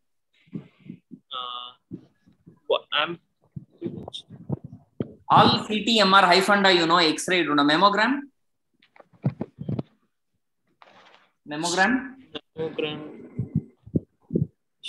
Volt. A double view mammogram, mediolateral and craniocaudal, gives how many radiation? What do you label that mammography units as? Mammography is a form of X-ray, right? X-ray, sir. So what X-ray? X-ray unit is measured in what unit? It is low voltage, high ampere radiation, sir. I'm telling unit. See, no, unit. I don't want the MRI is magnet, sir. Magnet is Tesla. No problem. Okay. So CT scan, you told Hounsfield, I agree. So X-ray and mammogram, what units? So should I tell answer or you read an answer in next question, next class? Sure. Will you answer now or should I tell the answer? Or you will read and come and tell next time. What are the unit of X-ray and mammogram? What are the unit of PET scan? SUV, sir. What do you mean by SUV? SUV is... No problem. Read it. Huh? Okay. Read it next time. Yes, sir. Okay. Okay. One last question. Yes, sir. If you want to do, when managing the neck, the nodes, will you do one side or both sides neck dissection in this case? Unilateral neck dissection on the both sides? Sir, I would like to do on the one side for this patient, sir. Okay, which are the situations of tongue malignancy where we have to probably make it bilateral neck involvement? For midline tumor involvements, bilateral neck dissections should be done. It's crossing the midline. Any other lesions, any other area lesions in the tongue will have get bilateral neck involvement, node involvement. Sir, alveolar tumors of the midline. No, we are talking about tongue. Tongue. Okay, alveolar, no. Alveolar, we know. I don't think we will be involved. Okay, sir. Posterior. Yeah, posterior third of the tongue, the valleculae, that region, hypopharynx, these regions are usually represented bilaterally. So in the tongue, if you're talking about tongue, posterior third, and the lesion which is the midline, crossing the midline, definitely can have bilateral node. I think Dr. Somsekhar can take on that. Absolutely. Remember, when you have any tumor touching midline like this, bilateral neck needs to be addressed. Remember, bilateral neck addressing could be SOHND on either side if it is clinically, radiologically N0, or if it is N0, radiation to the other neck. Any tumor crossing midline, touching midline, bilateral neck has to be addressed. All the base tongue lesions have a crossover of lymphatics and both the sides, both neck needs to be addressed. That's why all hypopharynx, supraglottic, infraglottic, base tongue lesions, tumor touching midline, recurrent lesion after surgery which are appearing. These are the bilateral neck node involvement should be done. Base tongue lesions have 20% bilateral neck involvement. Okay, so remember that. There is one value. There is one value in head and neck cancer. I will just answer you at your level. I don't expect you to know. Any condition where the chance of lymph node occult metastasis is more than 15%, you have to do elective neck dissection. Elective neck dissection is SOHND for oral cancer, lateral lymph node dissection 2, 3, 4 for hypopharynx, larynx, posterolateral neck dissection for scalp and ear tumor, anterior central compartment node dissection for the thyroid malignancy. So 15% is the accepted terminology in head and neck cancer. If the incidence of occult metastasis is 15, then you must electively treat the neck. If there is a clinically positive node, then elective or staging neck dissection, which I enumerated, is not adequate. You have to do a comprehensive neck dissection. It could be MND1, 2. Remember, MND3 is not synonymous with functional neck dissection. Most of the people think FND is equivalent to MND3. No, both are totally different neck dissection. Read about it, okay? Read JP Shah Operative Atlas, or read Ramon Tiwari textbook or McGregor textbook. You will know the difference between MND3 and FND, okay? For year level, this is more than enough. You did fantastically well, very good, better than an onco student. We are proud of you. So even though the intention of treatment in this patient is curative, probably this patient has got more than 70% chance of recurrence in 5 years. We'll follow that. If this patient is cured, what is the chance of patient developing metachronous? Second primary in the upper aerodigestive tract. What is the percent? 80%, sir. Pardon? 80, sir, 80%. Oh, wow, man. Where did you get this 8%? Remember, after a curative treatment in head and neck cancer, oral cancer or head and neck cancer, 4% is the chance of second primary for every year they are alive. Okay. You understand this? First year 4, 8, okay, 12, 18, like that. What is the equivalent number in breast cancer? A patient who undergoes curative breast cancer treatment, what is the chance of other breast malignancy in absence of BRCA1, BRCA2, not hereditary panel? Every year a patient survives, what is the chance of breast cancer in the other breast? These two values you must know. It is written in Davita. If you know the answer, you tell, otherwise I'll give the answer. Sorry, sir, I don't know. For breast cancer, it is 2% every year they are alive. Okay, sir. 2, 4, 8, like that. For head and neck cancer, it is 4%. Okay. Please, yes, this should be enough, more than enough. Excellent. You did very well. I'm very impressed. Okay. I go as examiner to MCH surgical onco, MCH head and neck, and DNB surgical onco routinely. Even our MCS students in onco don't answer the way you answered confidently. Super. So one question, hello? Yes, sir. Yes, sir. Yes, sir. Have heard of field cancerization? Yes, sir. Question from Shekhar, sir. We discussed it in the previous case, sir. We discussed because I was not here at that time. Yeah, we discussed about it in the first case. Yeah, Dr. Pavitran, I think you did well, actually, Dr. Somashekar. Very good. Fantastic. Okay, nice. Yes, sir. Thank you, sir. Previous candidate also did very well. Okay, both of you did very well. Okay. Congratulations. Yes. Okay, thank you, sir. Thank you. I thank all our senior co-examiners and fantastic presentation by both students. Good. And other students who are watching, don't enjoy the show. When you are on the fire-off line, you will not even do half of what these two candidates did. So please give a good clap for both of them. They're brave students. Better to make mistake here and perform well in exam than directly going to exam and then have cut a sorry figure. Okay. Good. Over to you, Kanavelu, sir. Thank you, sir. Thank you. I appreciate the word brave students, sir. Absolutely. Sir, his professor is there. Tangamani, sir, are you with us? Sir, he's there. Sir? I think Tangamani sir is not with us. Yes, sir, I'm here. Sir. Yes, I'm here. You want to give your comment, sir? Yes, we have been doing some discussions and case presentations in our unit. I think he has done justice to that, and he has got a lot of points from our senior faculties, I think, which we should learn and improve. Thank you. Thank you very much, sir. Thank you. And Kanna sir, are you with us, sir? I think Kanna sir is not there. No, he's there, sir. Yes. And Pavitran and Shubhankar, do you have any questions of the faculty? Any doubts to be clarified? No. You can ask any doubts or any clarification. We can request the faculty to take your questions. No. Okay. Thank you very much, sir. Thank you, Somashekar, sir. Thank you, Lakshman, sir. Thank you, all the senior faculty here. Srinivas, sir, Jayalal, sir, Haridas, sir. Haridas, sir, in fact, volunteered himself, Karnakaran, sir. All the senior faculty here. Thank you very much. Jayalal, sir, thank you very much. That is excellent. We look forward for next week for yet another case. Next week, we are planning for vascular case. Any student who want to present a vascular case can reach us. Faculty also humbly request you, if there are any vascular cases, you can ask your PGs to present next week. Thank you very much, sir. Good night. Thank you. Good night. Thank you.